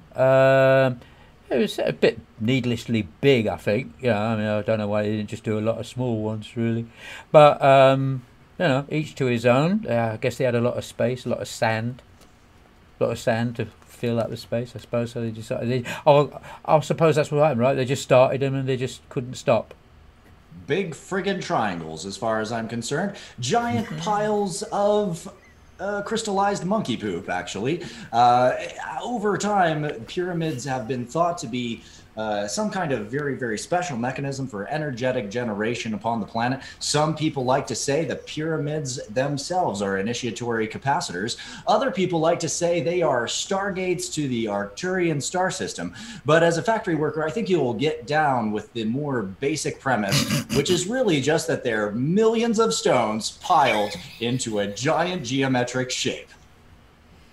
Yeah, I didn't get the Arthurian thing. But whatever, I mean, you had a good education, and that's nice for you. I remember my dad saying, "Don't bother with school, mate. Get a good job like I've got down the factory," And then I would come home and I'd say, "I don't like it there, Dad," and I'll never forget. It was so beautiful. He'd just slap me around the head and say, "Bloody shut up," and that's always taught me something, that has. Keep in my place. But anyway, I'm very grateful for being on this trip and seeing all the pointy things. And oh, what's that? That's What was that that we just passed on the bus? Mr. DJ. Yes, It's like of course. a That temple is or something. a gargantuan living organization facility for massive amounts of military to take part in housing. And in fact, in this area of Egypt, they like to just continue building housing, whether or not there's anyone to fill it. So we've got literally hundreds of thousands to millions of open apartments available right now for the very low price of signing your life away to the Egyptian military. That's right, ladies and gentlemen. You too can have an exactly identical apartment to the next 250,000 people next to you. And you don't even need to decorate because they've got cots. They've got porches. They all have Egyptian flags hanging off the end. And that's right. You can be one of the worker bees for the Egyptian military. Congratulations, ladies and gentlemen. Just sign right here on the dotted line, and you too can own your own piece of paradise. It's beautiful. Really beautiful. You said there was 225,000 of them in that, there's another. There's another Yep. 225,000. There's another gigantic Right. wave of another 250,000 housing units with exactly 0 people occupying them. It's amazing, really, isn't it? It was So really anyway, quite crazy seeing all the we those went- housing units. it was absolutely nuts. But the brilliance, I mean, you can't quite grasp just from this brief spell into Channel 24 land. But honestly, Adam would see anything. It would be anything. I mean, you get into the city area and people are risking their lives constantly, right? Running in between the buses and the cars. They don't We called care. it They're carrying babies. Cairo Frogger.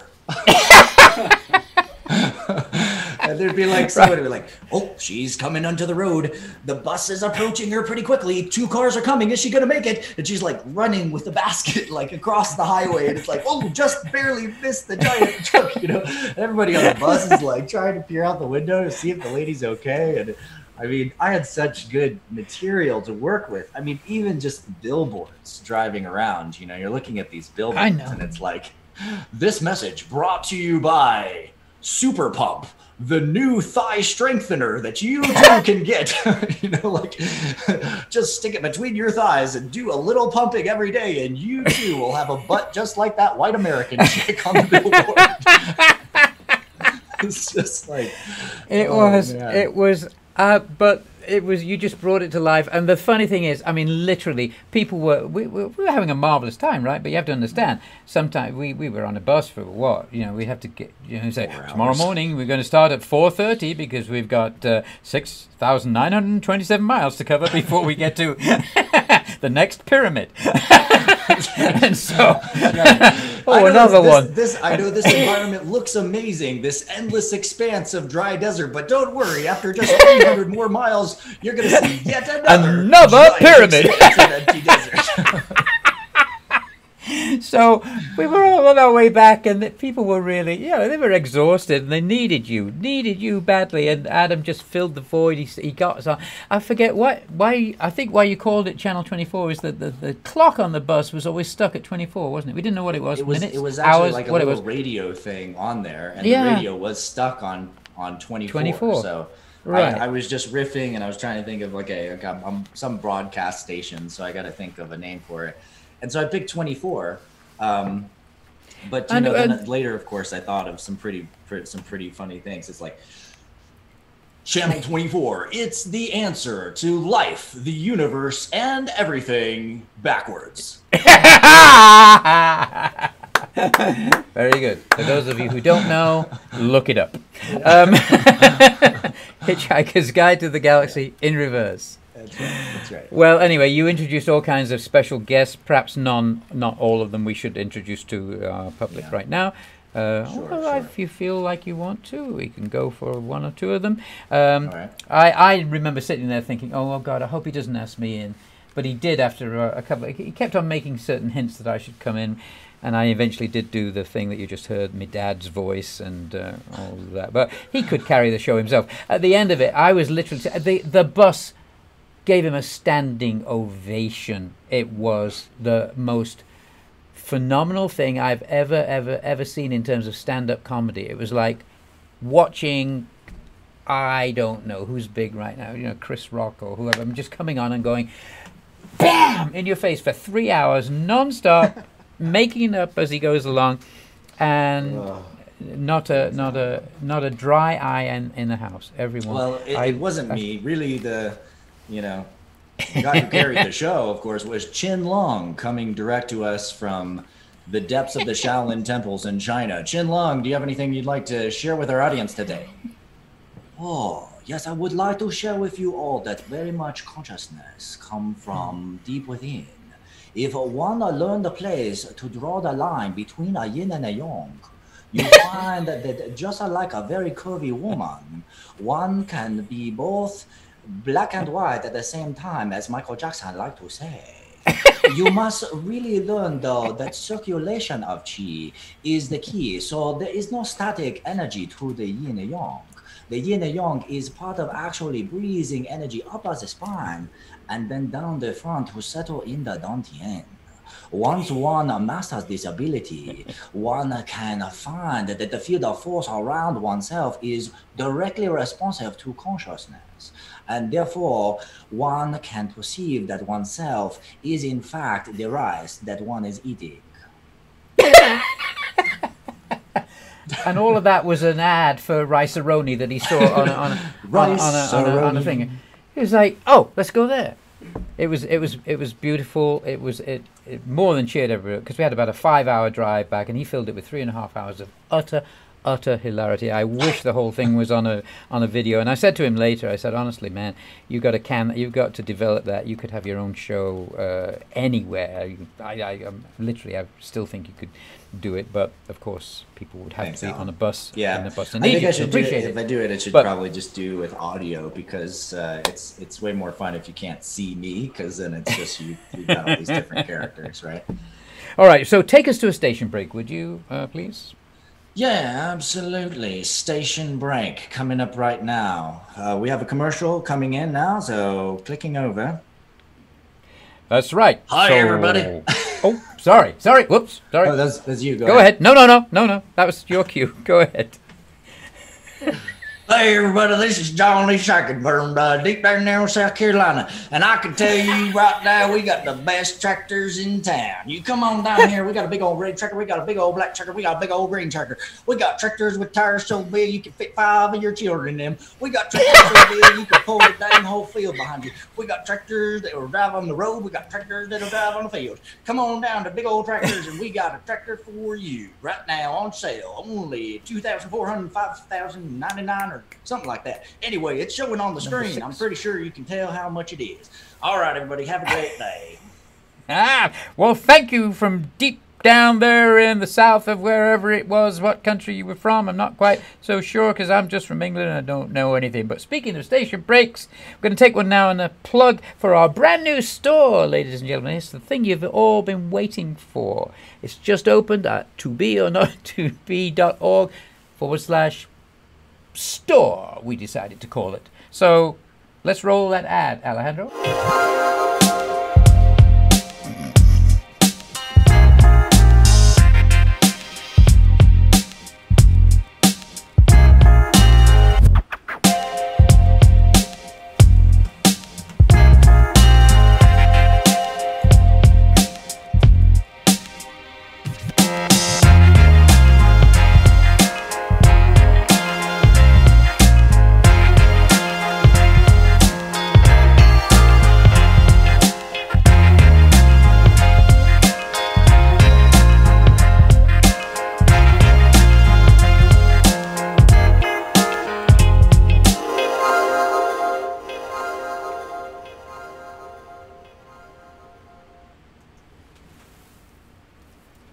Which brings me to our prize section.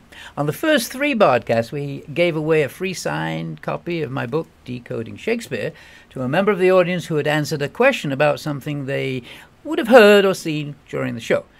So pay attention, friends, because we're at that point now. Only this time, instead of giving away a signed book, we're going to give away a free Remove the Mask t-shirt.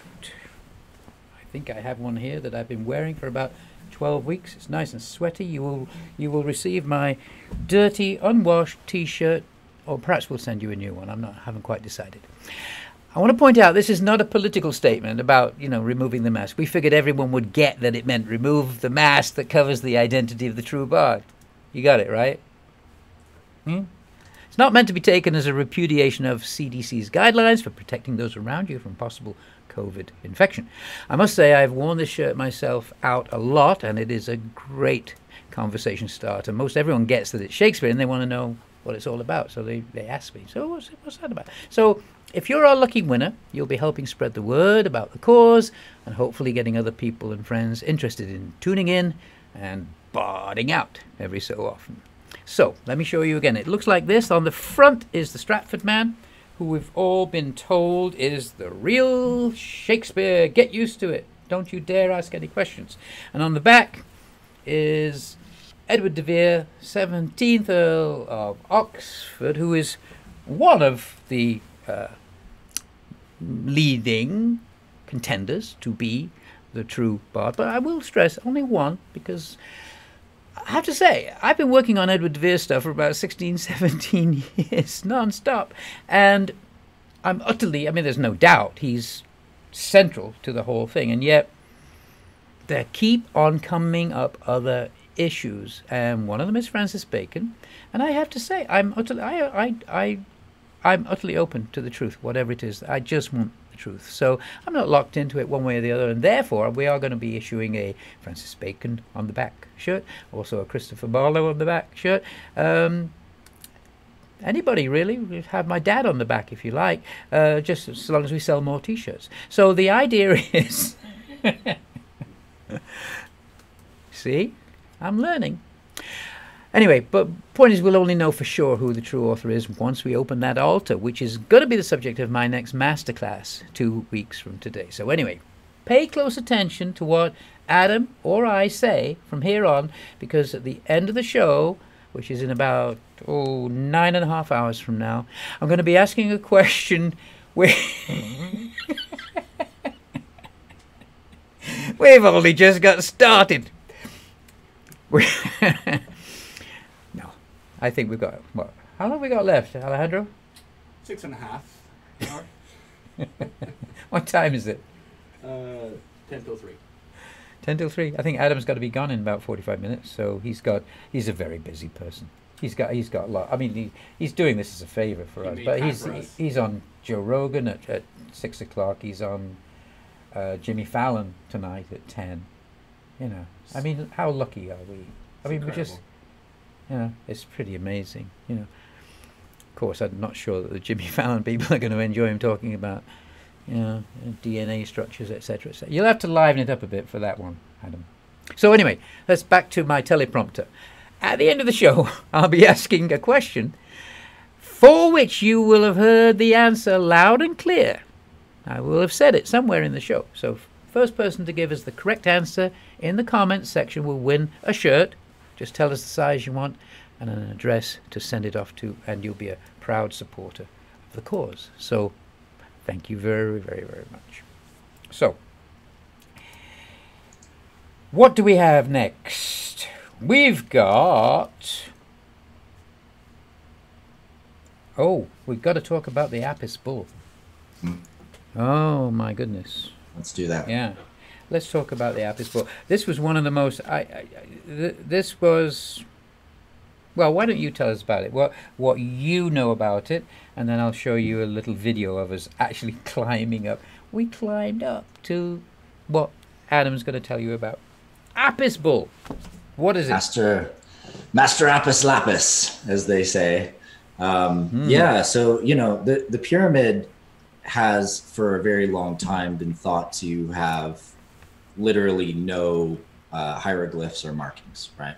And a lot of Egyptian hieroglyphs, as we understand it, have sort of several phases. And there's earlier sort of symbolic, very, very more kind of like lettering type hieroglyphs that are believed to be much older and linked to earlier scripts throughout history. And a few of those, are really fascinating because they could be elements of architecture. One of the things that I find interesting about, in particular, this particular hieroglyph that is described as the apis or the bull is that when you look at Nordic runes, a lot of the oldest Nordic runes in the Fuhark series especially are actually designs that were used a lot in architecture. So the structure of the runes matches the structure of the way that they would build things, because they realized they could kind of build magic into their structures by bringing these kind of root symbolic geometric understandings into their form. And so, you know, we're looking at the pyramid, we're studying the pyramid, and we realize that the structure of the stones above what's considered to be the main entrance of the Great Pyramid of Giza is actually these two chevron shapes of 4 stones, and there's a top set and a lower set, and the symbol of 2 sort of upward arrows that are broken in Egyptian hieroglyphs is the apis symbol, which means bull. So the actual giant stones that are over this entrance are in fact a representation of a hieroglyph, which is really fascinating. That's it. Couldn't have said it better myself. Let me show you. I'm going to show you a picture of them. You've all seen pictures of the giant double chevrons, but this is what they look like. Okay. Oh, actually, we're going to show the video first. This is me and Adam climbing up to the actual apis bull. So we are at the 17th course on the pyramid here, where the entrance is, and we're looking for something. Obviously, we're not quite sure where it is, because I'll tell you the story in a moment about who clued me into this.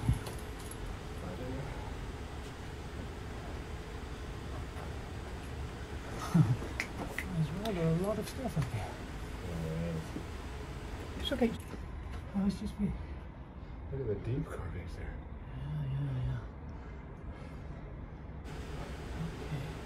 Yeah.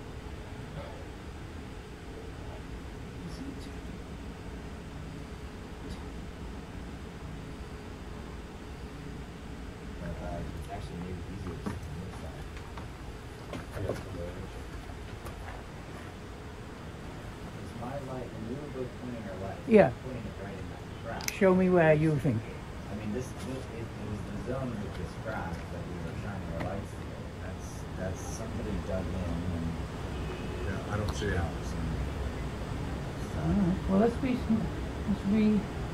less random about it. We're just going to trace every area meticulously down until something. We don't have a lot of time though, Ellen, because we only have an hour and a half here, because they're not going to let us stay longer than that until we have to leave at 11. We got here late.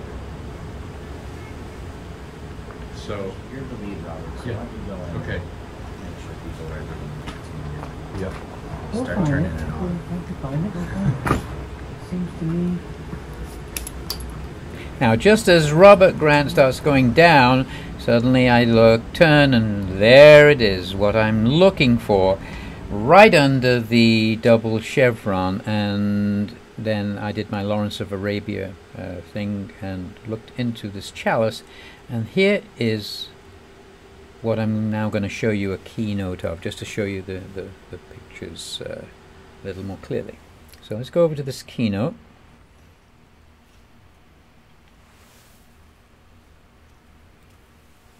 So, right. So this is what Adam is talking about, and those stones are about 200 tons each. We estimate. This is it when you're looking from the actual plateau, and you see those people sort of down in the lower third of the picture there, and to the right there, entering where the public enter the Great Pyramid. It's called, that's Al-Mamun's, where he exploded into the whole pyramid. But he missed the big part that's excavated above it now there to the left, and that is the original entrance. And Now, as Adam said, people say there's no hieroglyphs on the pyramid anywhere, and the Egyptians usually plaster hieroglyphs literally all over everything. But this is the symbol. This double chevron is the symbol hieroglyph for the bull. So it turns out there is the biggest hieroglyph in the whole country, right there, staring us in the face, in the midst of the north face of the Great Pyramid. Now, what I was looking for, which we were having so much trouble there in that video, was this.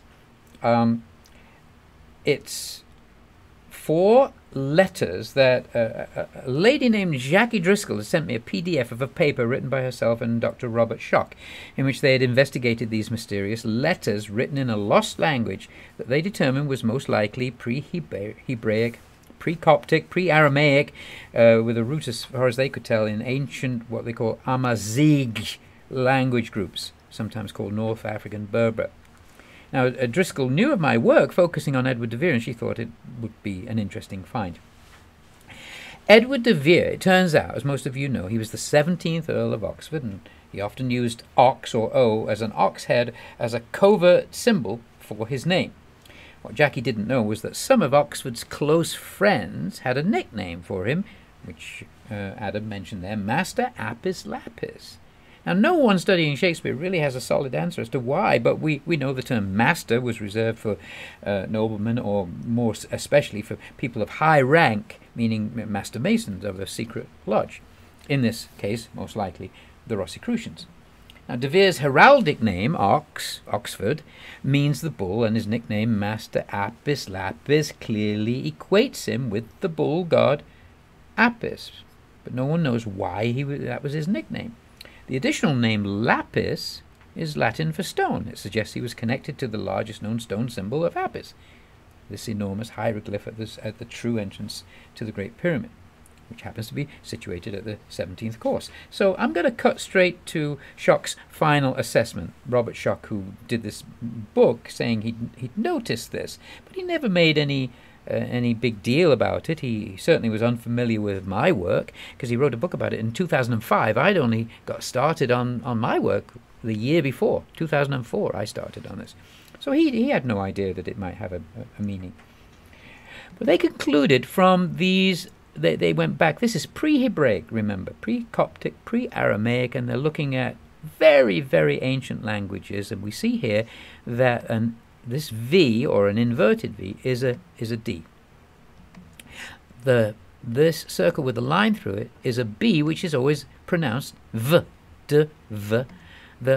These lines are an I, and this is an R. Looking at a different Tamazight language, same thing. There's the D, there's the B, which is pronounced V. Here's the I, and there's the R. Now, if your jaw isn't dropping open at this moment, I don't know if you're on this planet. I'm going, what? It says de Vere.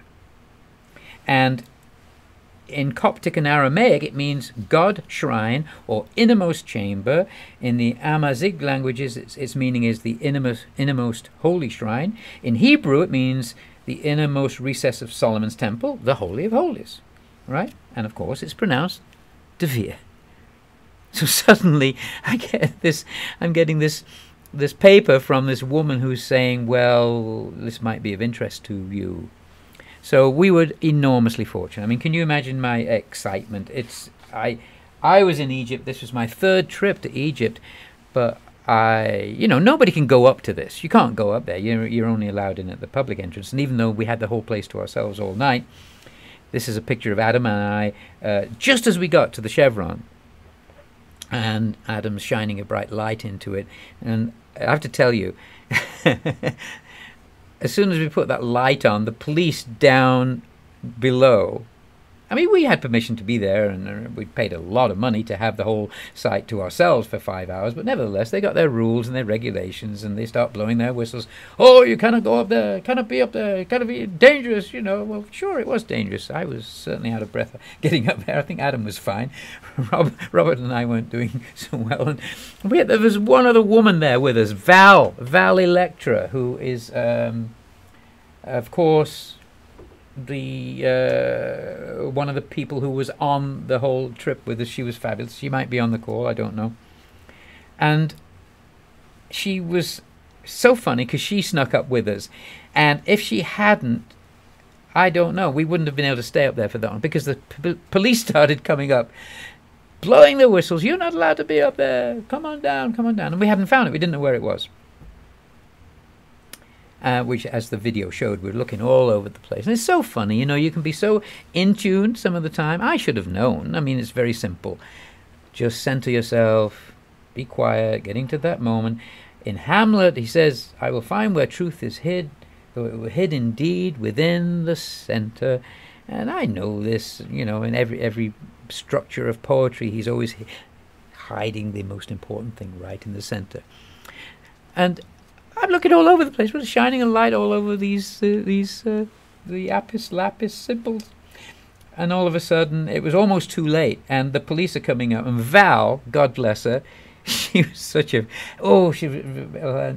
Electra is her name, and she was very electric, and she started to go down and did her best to basically seduce the police so that they wouldn't go. I mean, she was going, "Oh, officer, what's the problem?" And she's, you know, she's being very helpful. Going, "Oh, we didn't realize we couldn't be up there. Oh, what's your name? Oh, you look, oh, you're so handsome. Is this a night shift for you?" Where? I mean, she was really, she was great. She bought us another 10 minutes, and it was, and as a result, thank you, Val. As a result, Thank you. she staved off the army coming in and arresting us. And I centered myself for a moment. I went, oh, of course, it's right in the center. Look in the center, and right in the center there, in that picture that we freeze framed on the video, there's a little carving. It's like a chalice in an altar. I mean, it's literally an altar. And then right in the dead center of it is this word, devere, in a language that is older than any language we know of. How astounding! How astounding is that? I mean, honestly, really. So, Adam, if you want to tell us about, we had that night, oh my goodness, we went into every single chamber, but I want you to try and tie it together with what was the big takeaway for you, because there were so many highlights, but was there something that solidified, I mean, I had my moment, right? That was my moment. That's what I'd come for. Robert had his agenda. He wanted to do what he wanted to do. It's fine. He's leading this whole group. 50 people wanted to be initiated in the sarcophagus in the King's Chamber. This was the culmination of 16 years' work for me, and I had to find the name De Vere on the Great Pyramid. I had to. So I was going to stay there all night if Val had to sleep with 3 police officers. I didn't care. So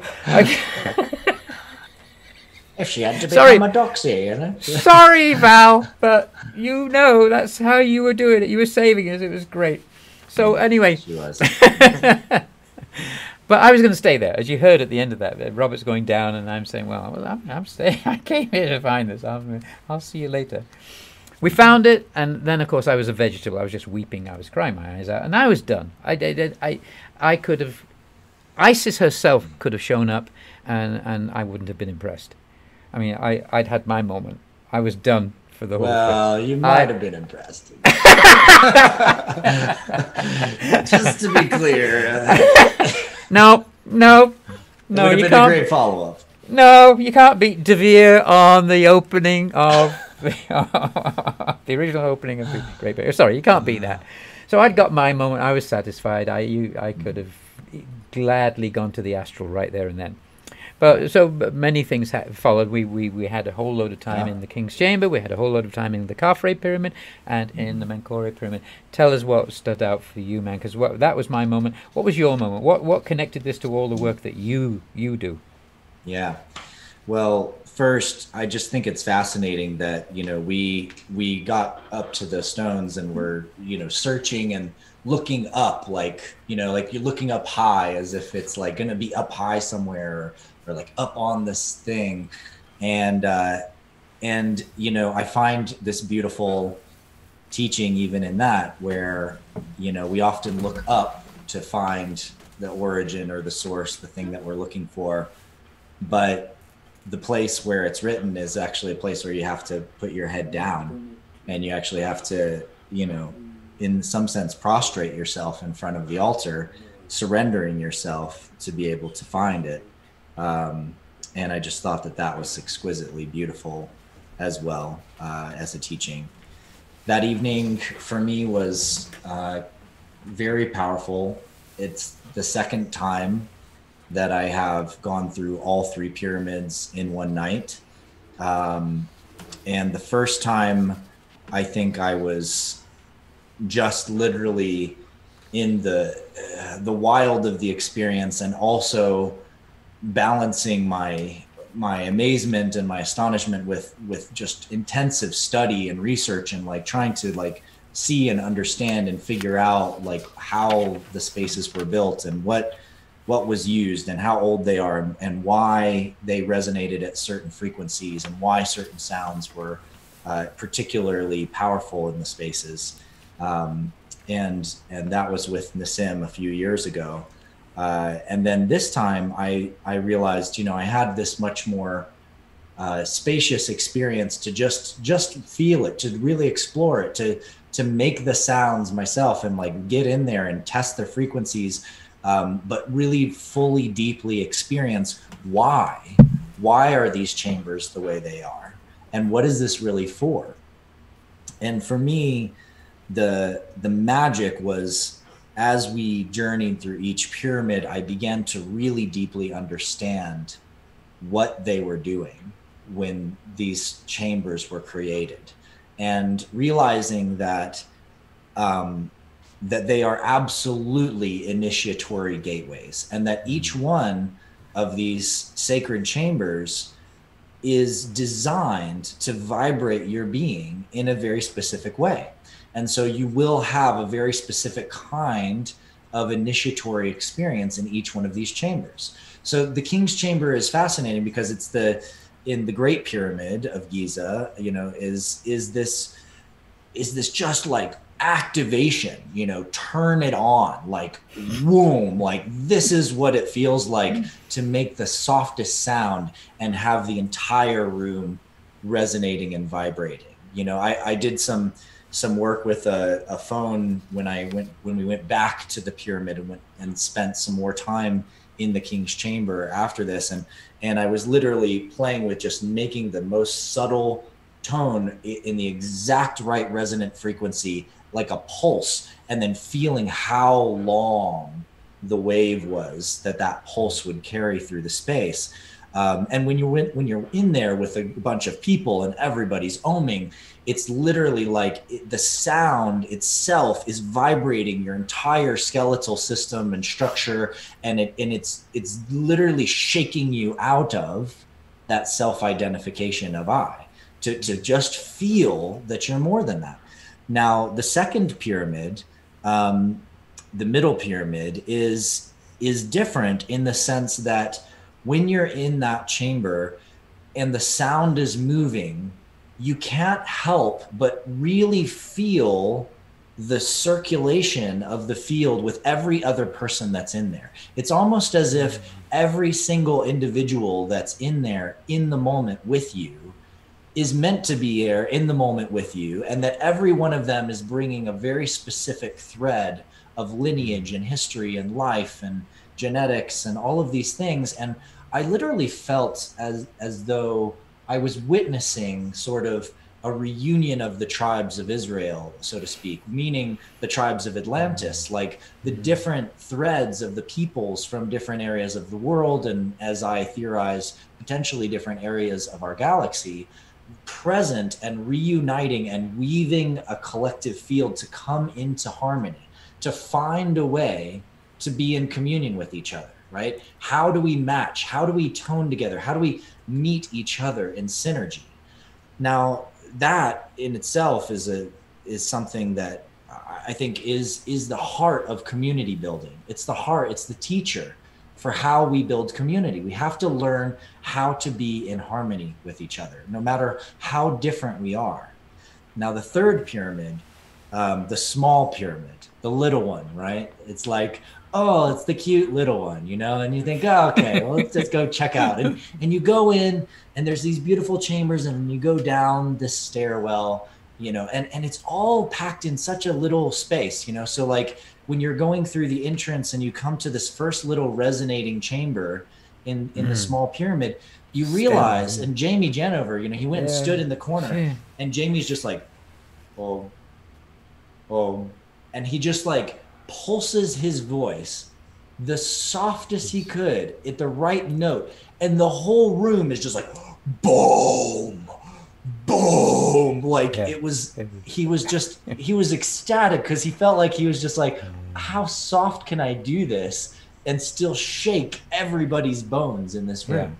And then you go deeper, and you go in and down this little hall, and you're in this little chamber with a curved roof, and it's very small and petite, and everybody kind of has to pack in there.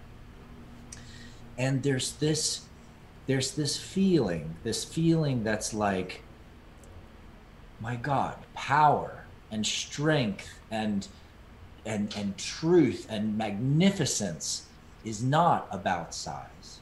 It's not about how big or how loud or how whatever something is. It's actually about how soft and how subtle and how gentle the places that we can be inside. It's the humbler. It's the goddess queen who just says, just surrender, just lay yourself down. Like, stop trying to be and just let being be, and just love each other. And that little pyramid is just such a powerful teacher of love and grace.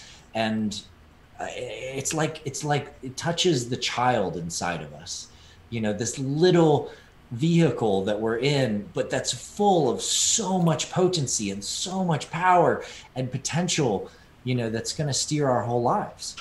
And so that the experience of what the pyramids can do to consciousness for me was what was so powerful about that night. And it didn't stop, because it led to my journey with the Sphinx as well, and really the magic that the Sphinx can bring. Oh, Adam, so beautifully put. You're so eloquent about conveying that what is almost unconveyable. You're right. Menkori it was a real eye opener to me as well. Most people, I'm sure, absolutely astounding. I remember Jamie standing there doing exactly what you're saying and thinking, where is that magnificent sound coming from? It's just Jamie in the corner. So I almost hate to break the mood, but we need to now. We're going to ask the question. What the question is that somebody can win. Okay, a brand new T-shirt. I won't give you my old sweaty one. Fine, we'll spring for a new one. The sweat's pretty valuable there, Alan. Come on, I don't know. We should squeeze it out into little drops and sell it by the bottle. So I'm going to have to invite. I'm going to invite back this guy. You know, so number 9.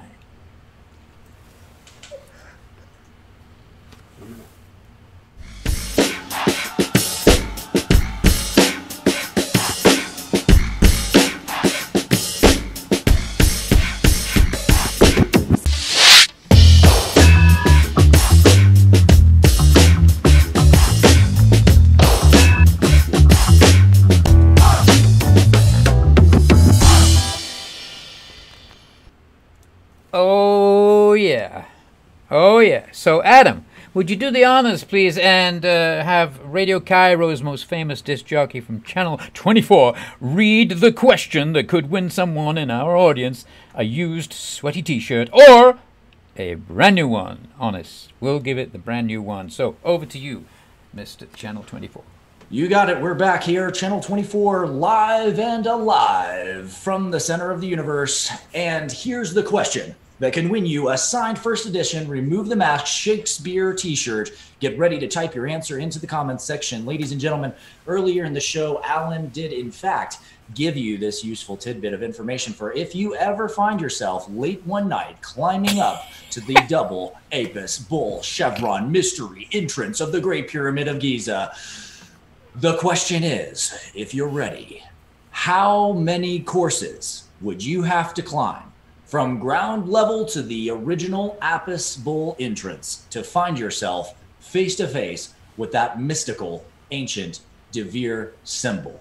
How many courses would you have to climb? Ladies and gentlemen, it's a special number. You better put it down. And what is the magic incantation you must utter in order to open that huge Apis double chevron? Don't despair. The second part of that question is actually unanswerable. No one has yet succeeded in opening the secret chamber of the Great Pyramid that we know of.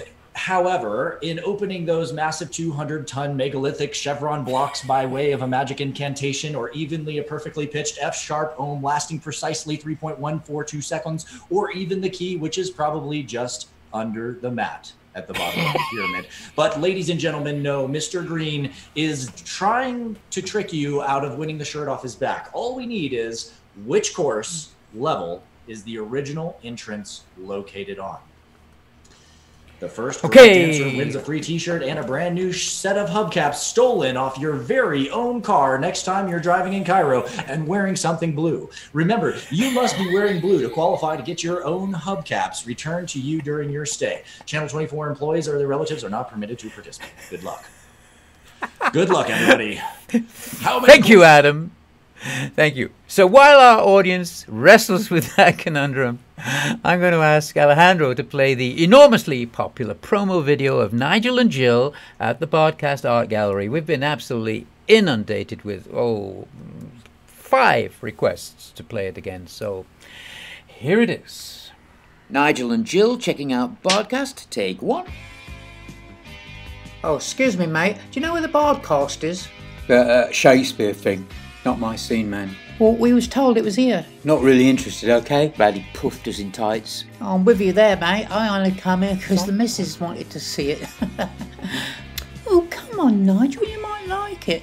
Oh, there it is. Look. Nice. You see, the guy on the left, that's Shakespeare. Oh, I've seen him before, yeah. Boring. The one on the right is the real guy. Blimey, you haven't fallen for that rubbish, have you? Oh, don't ruin it for me, Nigel. You always do this. No, I don't. Well, I want to tune in and bard out anyway, so you just go down the pub. All right, and I will. Nigel and Jill checking out Bardcast, take 2.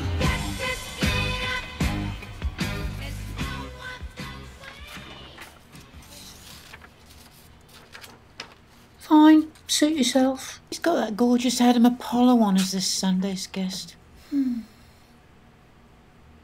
Enjoy your snooker. Well, as you can tell, the tension was getting a little high, and we did ask you to tune in today to find out whether Jill and Nigel's marriage could withstand the pressure of this all too common fallout over Shakespeare preferences. It's really destroying our whole institution of marriage, I'm afraid, these days. It's just a problem for many couples. Well, I'm afraid I don't have very good news for you. It looks like another one bites the dust over the thorny problem of Bard versus the pub. Jill's new boyfriend, Rodney, take 7. Don't mind him. He's sulking. Your ex, I presume. Oh, yeah. Haven't wasted any time, I see. Ignore him. And this is what caused all the trouble? Well, he's just not sensitive like you, Rodney. I understand, darling. I've always been bloody sensitive. Oh, you are, Rodney. It takes a real man to truly appreciate the bard. Thank you, dimple cheeks. That is a Shakespeare expression, isn't it? Dimple cheeks. Jill's new boyfriend, Rodney, take 8. Sorry, line again, please. Just enough of a good thing. Just enough of what has been missing. I've been looking every which way so long.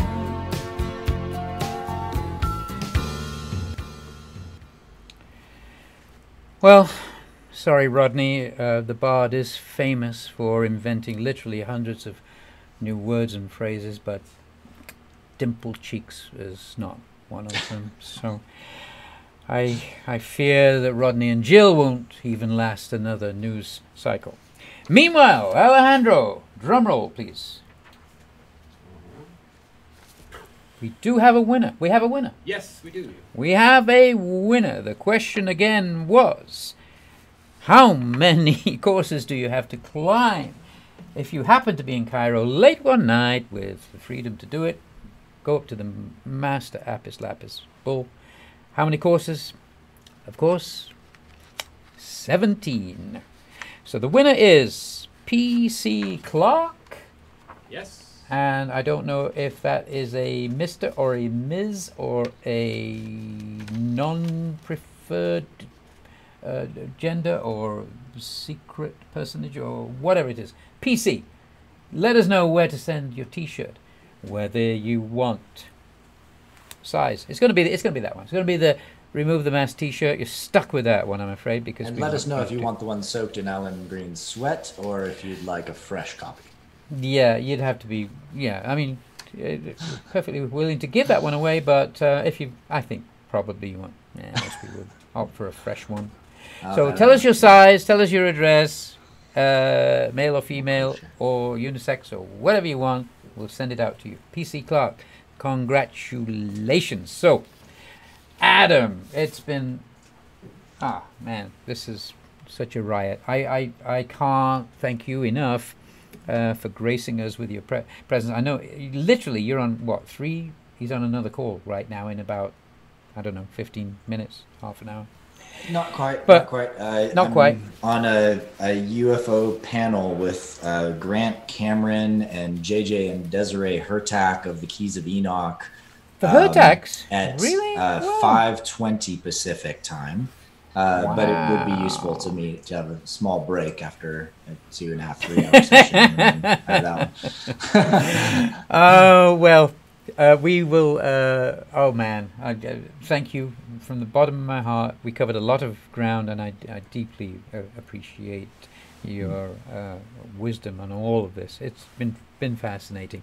Is there anything you want to leave us with? I know I would like to specifically, I've heard about your core, this thing called Core that you are releasing soon. If you wanted to give us sort of a little shout out about that. You showed me a bit of a preview of a promo video for it, and oh my God, is it utterly mind-blowing. So I know you can't show that yet because you're still in negotiations with Melania Trump and Tom Cruise and the Queen of England, but yes, once it comes through, he's in touch with a lot of really key people. Yeah, Elizabeth I. We're hanging out. You know, we're passing love letters to each other. Oh, she's come back. Oh, great, yeah. Lovely. Oh yeah, I saw that. Well, I'm trying to get in the mix with the other, with the DeVere and the other guys. Get into good company, man. That's all that matters.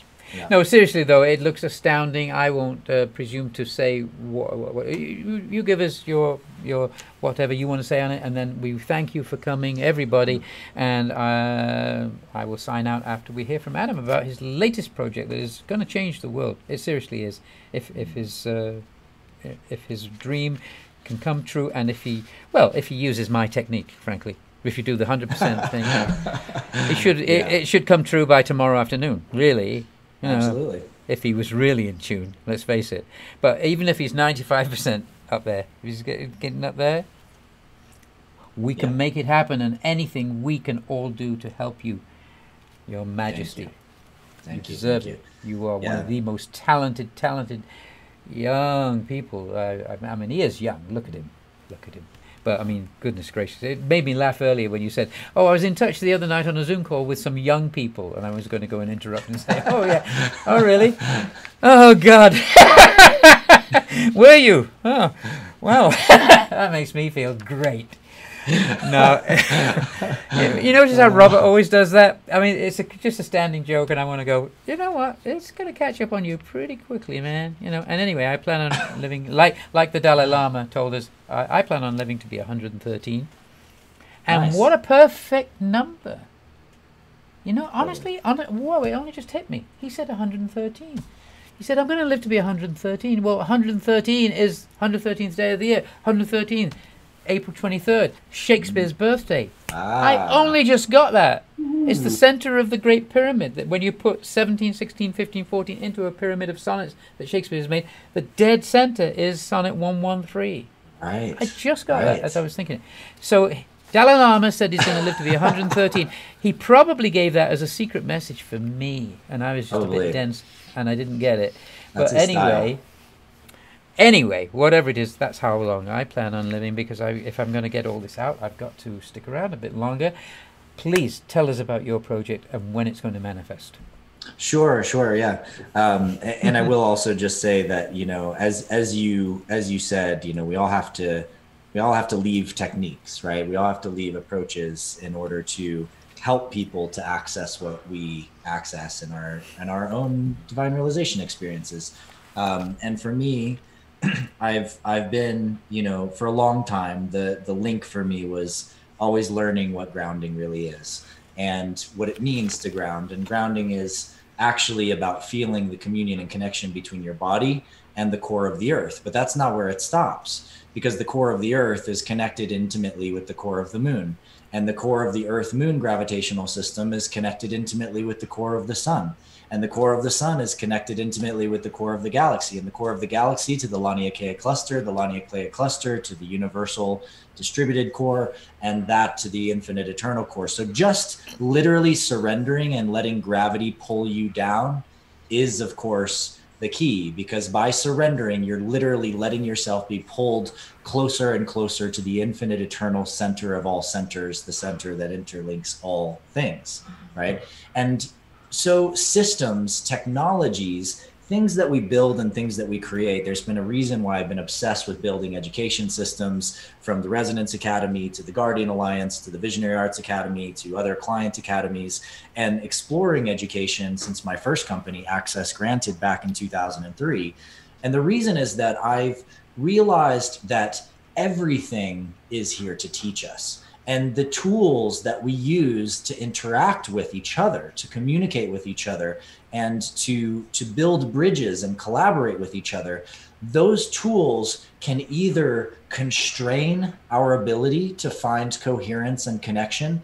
They can abuse us by constantly stopping us from reaching the very people that have asked to hear about our stuff and forcing us to pay money just to like actually get our voices out in the world, and abuse us by taking our data and manipulating us from the outside.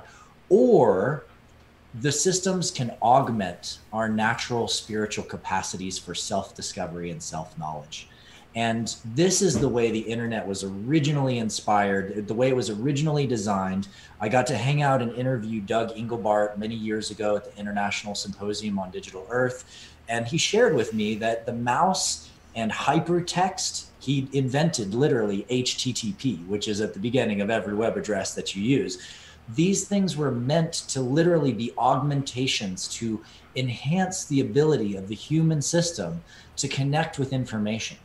And he really looked at hypertext as the first key to telepathy, as the language we can use to access wisdom and knowledge in sort of the Akashic field, as I might call it. And I realized over time that a lot of the original birth keys that were really coming through these downloads and inspirations. I mean, some of the earliest internet builders were literally calling it the Galactic Communications Network, right? Because they saw that this was going to take us to the future. And somewhere along the way, you know, you get a couple big companies and they decide to make money from certain things. And all it takes is a couple bad actors, you know, deciding like, oh, okay, well, this is the ways we can make gargantuan amounts of money, and we can turn this whole thing into an automated machine where we're literally influencing and reading the influence response of people on a daily basis in order to force feed them marketing to maximize the products that they're going to buy and create this like chain loop, which Google has, been exposed already in their videos around this sort of control of consciousness in order to maximize profit. But the reality is that these systems, just like anything, can be used for good or evil. And what we've been mostly experiencing lately is sort of the trauma response, the evil response, the darkness that's coming from the lack of self-awareness and the self-illumination. And so it's time now to bring forward the enlightened structures of technology, those gifts which return us to the state that augments our natural abilities. I believe that our communication systems, our websites, our internet dynamics should actually augment consciousness and empower us to see the threads and the language of trust that connects us together, that can help us actually map and better coordinate how we commune with each other, that give us the privacy that we experience when we have direct communion with other people in our lives, and actually support that privacy being externalized, and to enable us to learn the value of our gifts, because that's where the real magic is. It's in understanding that each of us are this incredible library of knowledge and gifts and wealth that's just inside of us. And all we need to do is learn how to bring that out and learn how to give that to the world and honor that for what it is, both giving it away and also charging for it, and understanding there's a value inherent in the things that we're here to share with the world. And through that empowerment of realizing that everyone has a gift to give, thus we have this incredible expansion and growth of art as being the fundamental unit of economy. That our true expressions of self are really where our economic system should come from. And that if we have monetary systems of exchange built around the honoring of the art within us, then we have something that can last through this age of this earth and into our galactic age as we go forward. Something that's compatible with the enlightened civilizations that have already learned how to steward their planets and who are perhaps around this world as elders caretaking our initiation through this process as young adolescents coming into ownership and stewardship of our earth. So I'm building systems for that. And it's not a quick turnaround. It's not something I can say, oh, tomorrow you're going to get in there. We've been building for over 15 years, but this is the year, this is the time. And now all the pieces are finally coming together. The technology is maturing. The partnerships are coming into play. The investors are coming to the table, and we are ramping up and building an epic system that, for lack of a better term for it, I believe is the galactic compatible system that we need on this planet to achieve our true destiny. So powerful, Adam. You're absolutely right in every way, and I honestly, I know internally there's no way that you can not manifest this, because the one thing that I learned in that experience that I shared with you earlier was it doesn't matter if you can use all this power that you feel you've got. I do this. I've got this willpower. Will, and you can make a lot happen. And of course, history is full of wonderful examples of that and terrifying examples of that. You don't have to be on the right side of the light to use your will. You could use it for utterly disastrous purposes. But if you know, you see, all those examples we can look at, you say, well, that was terrible. Hitler had a lot of power, and he certainly had charisma, and he knew how to drive people, but he didn't win. It never wins. It cannot. If your goal is noble and correct and in alignment and resonance, of course, then I think it's equally inevitable. You're going to attract those same harmonious souls, and you're going to make a tremendous difference in the world. And I'm proud to know you. Thank you, Alan. It's an honor, my friend. So it's wonderful. So let's all wish Adam well in that project, because he's doing it for all life, for all of us. And it is absolutely critical that we do that. And I think we're at that point where we can now. I was just thinking the other day, what a terrible state the arts are in. The arts are always in a bad way, right? Always underfunded. I have a presentation about the imbalance of that, where the old figures were, do you know that for every $99.35 we invest in science, we invest the other 65 cents in the arts? I mean, it's just pathetic. Not that we shouldn't be investing the money in the science, but some balance to it. Yeah. But now, look what's happened with COVID. I mean, literally, I'm in Hollywood here, right? No one has any gigs. The entire film community, all the people that are dependent on, not just, of course, the big-time directors and producers, but all the people, the gaffers and the camera people, and the entire structure that underlies it, all out of work. Same in the theatre, same in the music. It's suffering terribly. So we got to do something for the arts, more than we ever have done before. Not that it needs to be unbalanced at all, but because it is purely that. Alchemy is the balance of those two sides. Science and art have to come together. But yeah, you'll do it, man. I know you will.